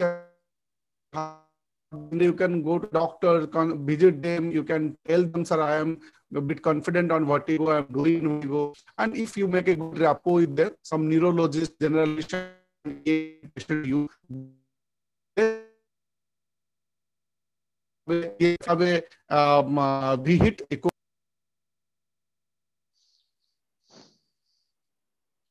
Sarup, there are some issues from your side. We can't hear you. Probably we can go to the next question by the time. We can go to our next panelist. This question is to Dr. Vinay. Dr. Vinay, can you hear me? Hi, Sujit. Yes. Yeah. Okay. What is the role of an audiologist in assessment and rehabilitation of individuals with the vestibular disorders? And as I understand that American Speech and Hearing Association has given license to the audiologist to do the vestibular evaluation. So if you could highlight the role of audiologist in assessment and rehabilitation. Okay. So, audiologists by profession are specialists in hearing and balance. Most people know that audiologists deal with hearing, but very few people kind of associate audiologists with vestibular or balance issues. And this is not just for people with these conditions. I would say this is also true for those who are in the medical professions. Many general physicians do not know that audiologists provide vestibular assessment and management. I would say that in vestibular field, we need help from multiple professionals, depending on what the condition is and what the consequences are. This could be from a general physician, otolaryngologist, neurologist, maybe some physiotherapist, and also audiologist. But I think of all of this, audiologists have a central role to play. Generally, they have a maybe role in three different elements. The first, the assessment that are done by audiologists may help identify what is the cause, where the problem might be in the vestibular system or the central nervous system. So that is one. And the second, I think audiologists are very important in understanding the functional impact of vestibular problems, like what kinds of day-to-day activities that are affected and how the vestibular conditions may have affected your life or psychology. And third, I think audiologists can play a key role in developing vestibular rehabilitation plan and implementing them, as well as studying if those plan and strategies are working for you. Okay, so, but this role from audiologists vary from country to country because audiology is quite a diverse profession, and in some countries, audiology education has a doctoral degree, like in the US. In most of the world, audiologists have either a bachelor degree or a master's degree. But in some parts of the world, audiologists are technicians with very basic training on hearing assessment and hearing aid fitting. Whereas, fortunately, in India, audiology is quite a well-established profession. Of course, there are access issues. We could have more people being in more places, making it easy for people to access in our services. But I think I'm glad to say that audiology is quite a well-defined profession within India, and they have an important role to play in vestibular assessment and management. It doesn't matter what the condition. I think they can still play a role either in assessment or in functional management or in developing treatment strategies. And I think if you have to consult one person, I mean, among all of the people, if you have to consult one person, I think for people, the immediate one would be a general physician. But I think if you know that your problem is mainly vestibular or balance, it is not your eyesight or it is not your muzzle, then I would say maybe you should cut short and visit audiologists directly. And they can do the assessment and then maybe make referral to other health professions. But what typically happens is most people do not know what is an audiologist and what their roles are. And they tend to kind of navigate through different health professions. And some people end up in audiology and some people never end up in audiology. But anyway, to sum this up, I would say that audiologists have a very important role in the assessment and management of vestibular disorders. Thank you, Dr. Vinay, for this. And I also thank all my panelists for answering the questions. But wait, this one is not yet over. We are done with vestibular, but we have to start with tinnitus. And I request Dr. Vinay to please present present his presentation on tinnitus. And I request everyone to stay back for his presentation. Dr. Vinay, over to you. Sujit, I need to screen share. Will you be able to? Yes, yes. Yeah, I'll just do that. Yeah, Dr. Vinay, you can share your screen.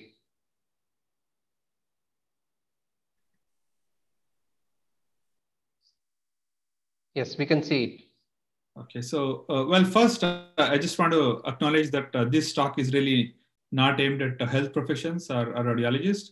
So I developed this talk solely focusing on those who may be experiencing, these kinds of symptoms.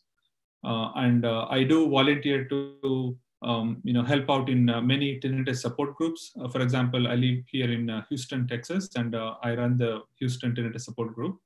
And quite often people have several questions. So instead of making this talk more like an academic lecture, I thought I would take this opportunity to answer some of the common questions that people with this ringing sensation might have. So in the next 15 minutes or so, I will hope to answer about 20 questions. But depending on how it goes, if we have time, I'm happy to take any additional questions you might have. Okay, so the first obvious question is, what is tinnitus? This word tinnitus comes from Latin, mean tenere, that really refers to what is called as to ring. And tinnitus generally means when you hear something in the ear or in your head, but there is no external sound. There is no sound coming from outside, but somehow you're able to hear something within your head. And also, people ask, do they all need to hear the same kind of sound? I would say that no two people with this ringing sensation or buzzing sensation are similar. They vary quite a lot in terms of the type of sound, how often they hear, a number of sounds they hear. For example, people may hear ringing, buzzing, clicking, these kinds of sound. Some people have a sudden onset, like one day they wake up and suddenly they start hearing this ringing. Other people may have a gradual onset. That means they start noticing some sound very low volume, and over a period of time it gets more worse and worse. And again, people can hear a single sound or a multiple sound. It can be a continuous sound, or it can come and go, like a pulse tone. Generally, this could be very different from the experience from one person is very different to other. And also where they hear the sound, some people notice clearly that, I'm able to hear sound in right ear. Some people may think they have a sound in their head. Some people may not distinguish where the sound is coming from. But as long as this sound is within their head or body, not from outside, that is what is the sensation of tinnitus. And in the beginning, when people notice this sound, they have a lot of fear and anxiety, mainly because they may associate this as a serious problem or a serious disease, thinking, I may have some tumor in my head, or or something really serious. So, but fortunately, tinnitus is not a disease. It could be a symptom of an auditory pathology, but it is not a disease. And there are lots of different experiments. There is one that I want to share, which is relevant to here. Is many decades ago, there was a researcher who made people sit in a completely soundproof booth. That means they can hear no sound of the outside. So it is probably the silent place on earth. So, and they put people who did not have any sensation of ringing or buzzing in that booth. And they let them sit there for 5 minutes and ask them after, when you're sitting in the booth, were you able to hear something? And the interesting thing was nearly 70 or 80% of the people in the soundproof booth who did not have any sensation of ringing or buzzing at that time, when it was really, really quiet, were able to report that when they were in that very, very quiet place, they were able to find some sensation in their hearing or in their head. So what that suggests is that if you're in a very quiet place, even those who are not bothered by the sound, they may experience some kind of sensation in the ear. Sometimes it may be some kind of sounds that are generated within our body. Sometimes it could just be a phantom sound that we hear. And we can classify tinnitus into broadly 2 types, subjective and objective. Subjective tinnitus meaning only those who experience this ringing or buzzing hear the sound. Okay, so if somebody is next to me, they will not hear, only I can hear my tinnitus. And whereas an objective tinnitus means if I'm noticing sound, maybe somebody next to me here can also hear the sound. But this objective tinnitus is very, very rare. In my nearly 15 years of my career, I've probably seen this like one time. Most commonly, tinnitus refers to subjective sensation of ringing in the ear. And the objective, if people does have objective, it is not always too bad. Sometimes it is just some normal physiological noise, but it could also be some abnormal pathological process in the body that could be related to muscle activity or abnormal blood flow and so on. So most people who have ringing or buzzing or sensation of sound, they're usually having subjective tinnitus. And also people often ask, what are the causes? There are many causes, potential causes for this sensation in the ear. I've kind of listed some of them here, but what I would say is noise exposure. It is whether it's a recreational noise exposure, like listening to loud music, or occupational exposure, like working in a high level of noise. That is probably the most common cause for tinnitus. But there are many other causes, including natural aging. When people get older, they lose hearing, and that may result in tinnitus. Using certain types of drugs can cause tinnitus. There are different types of hearing pathologies, auditory pathologies, certain types of medical conditions, neck and jaw problems, head injuries. So there is not a single cause. There are lots of possible causes for tinnitus, but most common is the noise exposure. So if you don't want to, if you want to avoid getting tinnitus, then I would say that taking care of your hearing and not exposing yourself to loud sounds for a longer duration of time will help. Okay, and how common is it? The population studies from around the globe generally shows that about 10 to 15% of the general population notice tinnitus. That means anywhere between 8 to 10, 1 in 8 to 10 people. And while anybody from children, adolescents, and adults could experience tinnitus, I would say that tinnitus is more common in older adults. 40 or 50 years age and above, it is more common. And it is also more common in males than females. That is primarily because traditionally men mainly worked in noisy settings, and as a result of noise exposure, they develop tinnitus. So I would say that is true even now. And are some people more likely to to develop tinnitus? I would say again, yes. Again, some of these risk factors that I discussed earlier, like exposing to noise, being older, having certain types of hearing conditions, have medical conditions. They're all what I would say as risk factors. There are some internal risk factors as well, maybe like genetic predisposition and other things. But we are, I think, starting to find more and more now. And if I have to give only a few, I would say that these are some people that, those who work in noisy conditions, those who are older, certain types of hearing and medical conditions are those who are more likely to develop tinnitus. Okay. Although, there is a large percentage of general population who experience this, not everybody is equally affected by this. If you see the statistics from the US, I'm sorry, I do not have any data from India. I'm sure there are some studies, but I was not able to find. If you take 100 people with tinnitus, usually for about 30%, it is not a problem at all. They may say, I hear sound, but I never have any problem. For about 60% of the population, it can be a small or moderate problem. But only about 7% of those who experience tinnitus, it could be a big problem. That means it is affecting their sleep. It is resulting in some anxiety and depression. So those are the people who would really need some clinical interventions. And also within US, nearly 50% of those people who have this ringing say that they have discussed this with their physicians.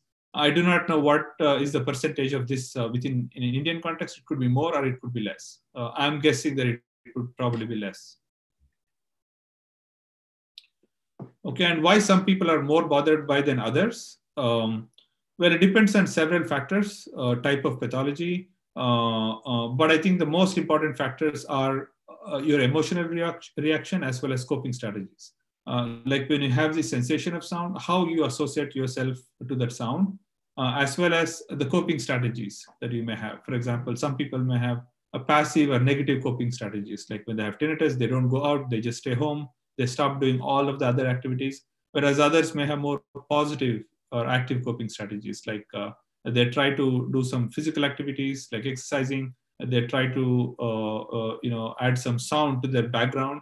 So all of these together, maybe type of pathology they have, but more importantly, emotional reaction and coping strategies is what determines whether people are bothered by the condition or not bothered by the condition. But one thing really important to note is this is a very, very, very highly heterogeneous condition. That means no two people with this condition are the same, both in terms of what they hear as well as how they react to this.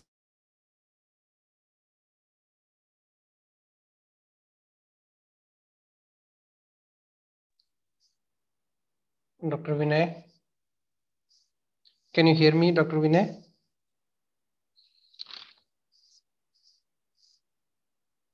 People with tinnitus often report trouble concentrating.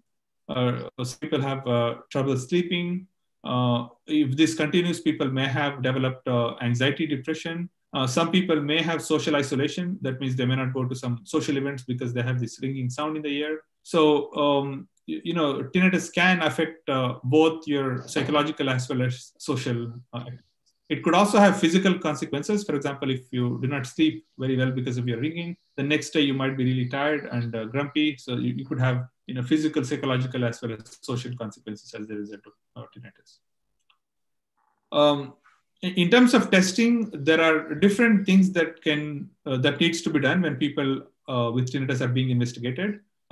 Specifically for tinnitus, there are subjective and objective ways. When I say objective, audiologists may present series of sounds with different loudness and also different pitch, and try to match what type of pitch and the intensity of ringing or buzzing you're hearing.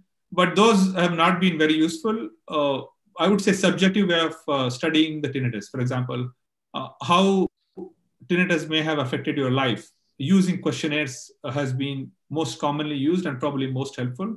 In addition to that, it is also equally important to assess hearing and hearing pathologies to understand is there any hearing loss associated, and are there any specific hearing conditions. In addition to that, it was also important to understand the additional comorbidities such as anxiety, depression, sleeping problems, and so on. So a tinnitus assessment usually looks into these three domains. One, looking into tinnitus itself. Second, looking into hearing. Third, looking into any additional comorbidities. And often people with tinnitus want to get rid of their sound, but very unfortunately, there is no cure for tinnitus.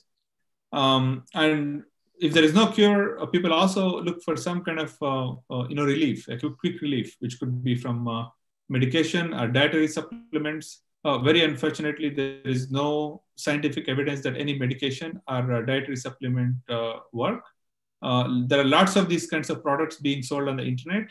Be very careful of this because some of these can have very harmful effects. And while there is no cure, there are no medication. So do we need to just live with this condition?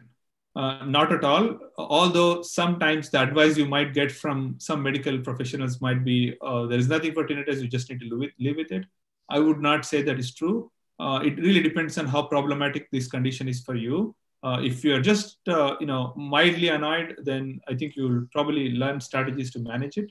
But if it is starting to affect your attention, concentration, sleeping, and all the other things, then I think seeking help from audiologists or psychologists may be of help. So like whether you seek help or not really depends on how badly you're affected from this condition. Well, if there are no cure, are there any evidence-based treatments or management strategies? I would say that there are three, although there is no cure, very fortunately, there are fairly good treatment and management strategies that people could use. And I can classify them into three main domains. The first, sound therapies, for example, just enriching some environmental sound, putting a background music or a noise. Or if somebody has a hearing loss, maybe wearing a hearing aid will have a big impact on their tinnitus perception. Often having some sound therapies will have a positive impact on their tinnitus. Nowadays, people with tinnitus also download some apps with light music, like music of the ocean and things like that, and they listen to them, and it gives them some relief. The second, but probably the most evidence-based, is behavioral therapies, which facilitate habituation. There is no cure, but there are strategies on, well, you have this condition, but how to learn to live this condition without it being affecting you. So there are many types of therapies, including the cognitive behavior therapy, which can help users or people suffering from this condition learn strategies to manage the condition. In addition to that, I think there is also a lot of move towards general wellness. People with tinnitus who are really bothered seem to report that it is more concerning or more bothersome when they're not exercising, when they're really tired, when they're stressed, at the end of the day. So general wellness, like meditation, yoga, doing the kinds of things that you like, these general wellness will also benefit you in reducing the distress associated with tinnitus. And when to seek professional help, and I would say there are three things to consider when to seek professional help. The first one is when people start noticing this ringing. In the beginning, they just want some general examination to know there is nothing wrong with my ear, there is nothing wrong with my head. So I think it's fine to seek help at that time when you start noticing the ringing, just to kind of get a general examination from your physician and an audiologist. Second, there are certain types of tinnitus, like if you only have it in one ear, or if you're noticing a pulse tone, like beep, beep, beep, this way, those could be associated with some medical conditions. So if those are the types of tinnitus you have, then you should seek medical help just to get diagnosed to ensure that you don't have any serious medical conditions.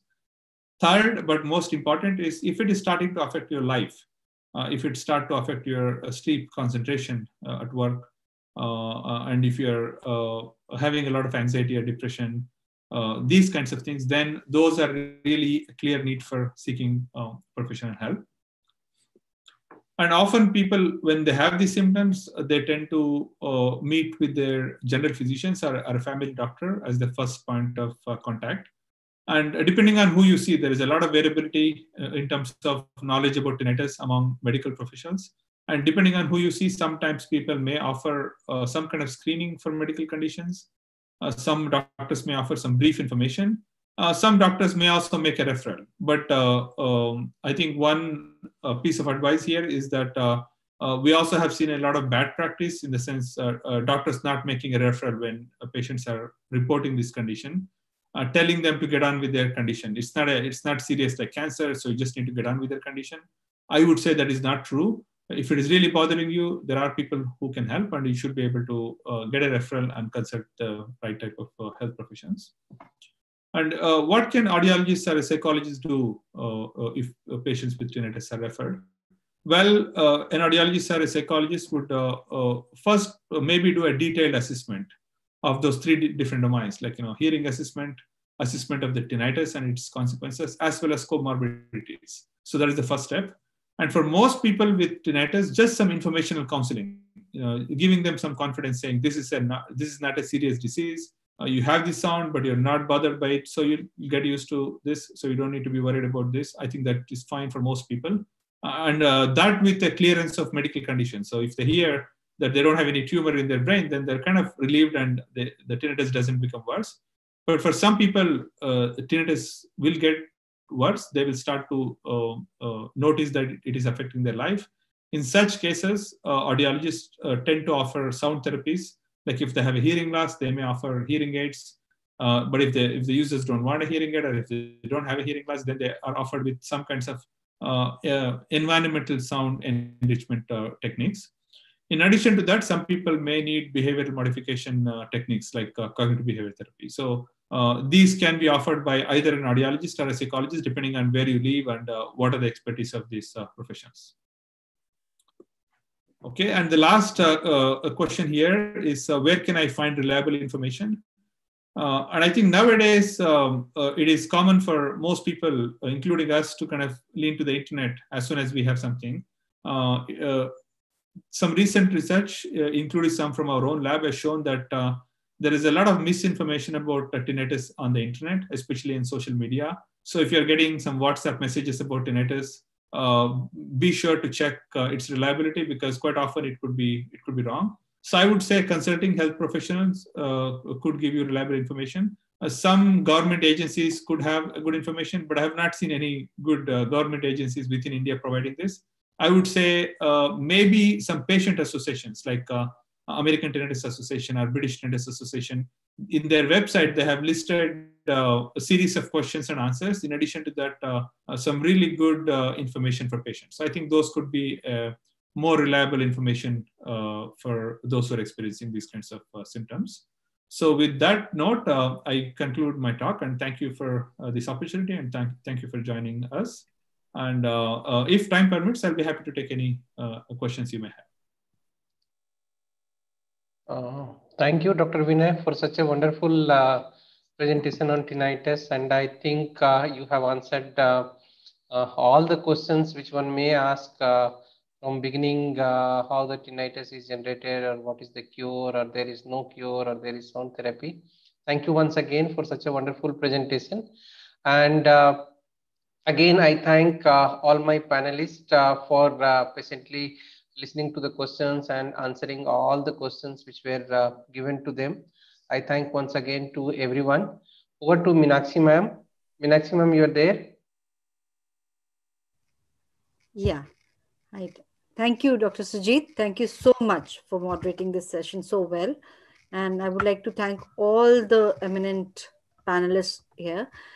You really made the topic seem, I know this is a very difficult topic, and we have tried to make it so simple that probably a lot of people would get help. All these sessions will be posted on the YouTube for later viewership also. So I'm sure many who have joined us today, and many more, would get help from all these sessions, all these information and interactions. Over to you, Naika sir. Good evening to all. On behalf of the Executive Committee of ISHA, I thank all the experts in the panel today for their thoughtful insight on a topic that is gaining interest. It is heartening to see the audiologist being recognized in the field of diagnosis and management of balance disorders and tinnitus. Today's discussion has cheered the audiologist today to take up active role in coming days. I thank the moderator for the day, Dr. Sujit, for a well-balancing today's discussion. Our panelists, Dr. Vinay Manchaya, Dr. Neeraj, Professor Suresh, Dr. Kausalendra, Mr. Vignesh, and Mr. Swaroop for sharing their knowledge and time for the today's drive on balance related issues. Thank you all and take care. Thank you once again, everyone. I know for Dr. Vinay it was very early, but still he took out his time. Thank you so much, everyone. And Thank you. before we log off, I would like to share another information that what we have for tomorrow. A very exciting session. Just stay tuned for a minute.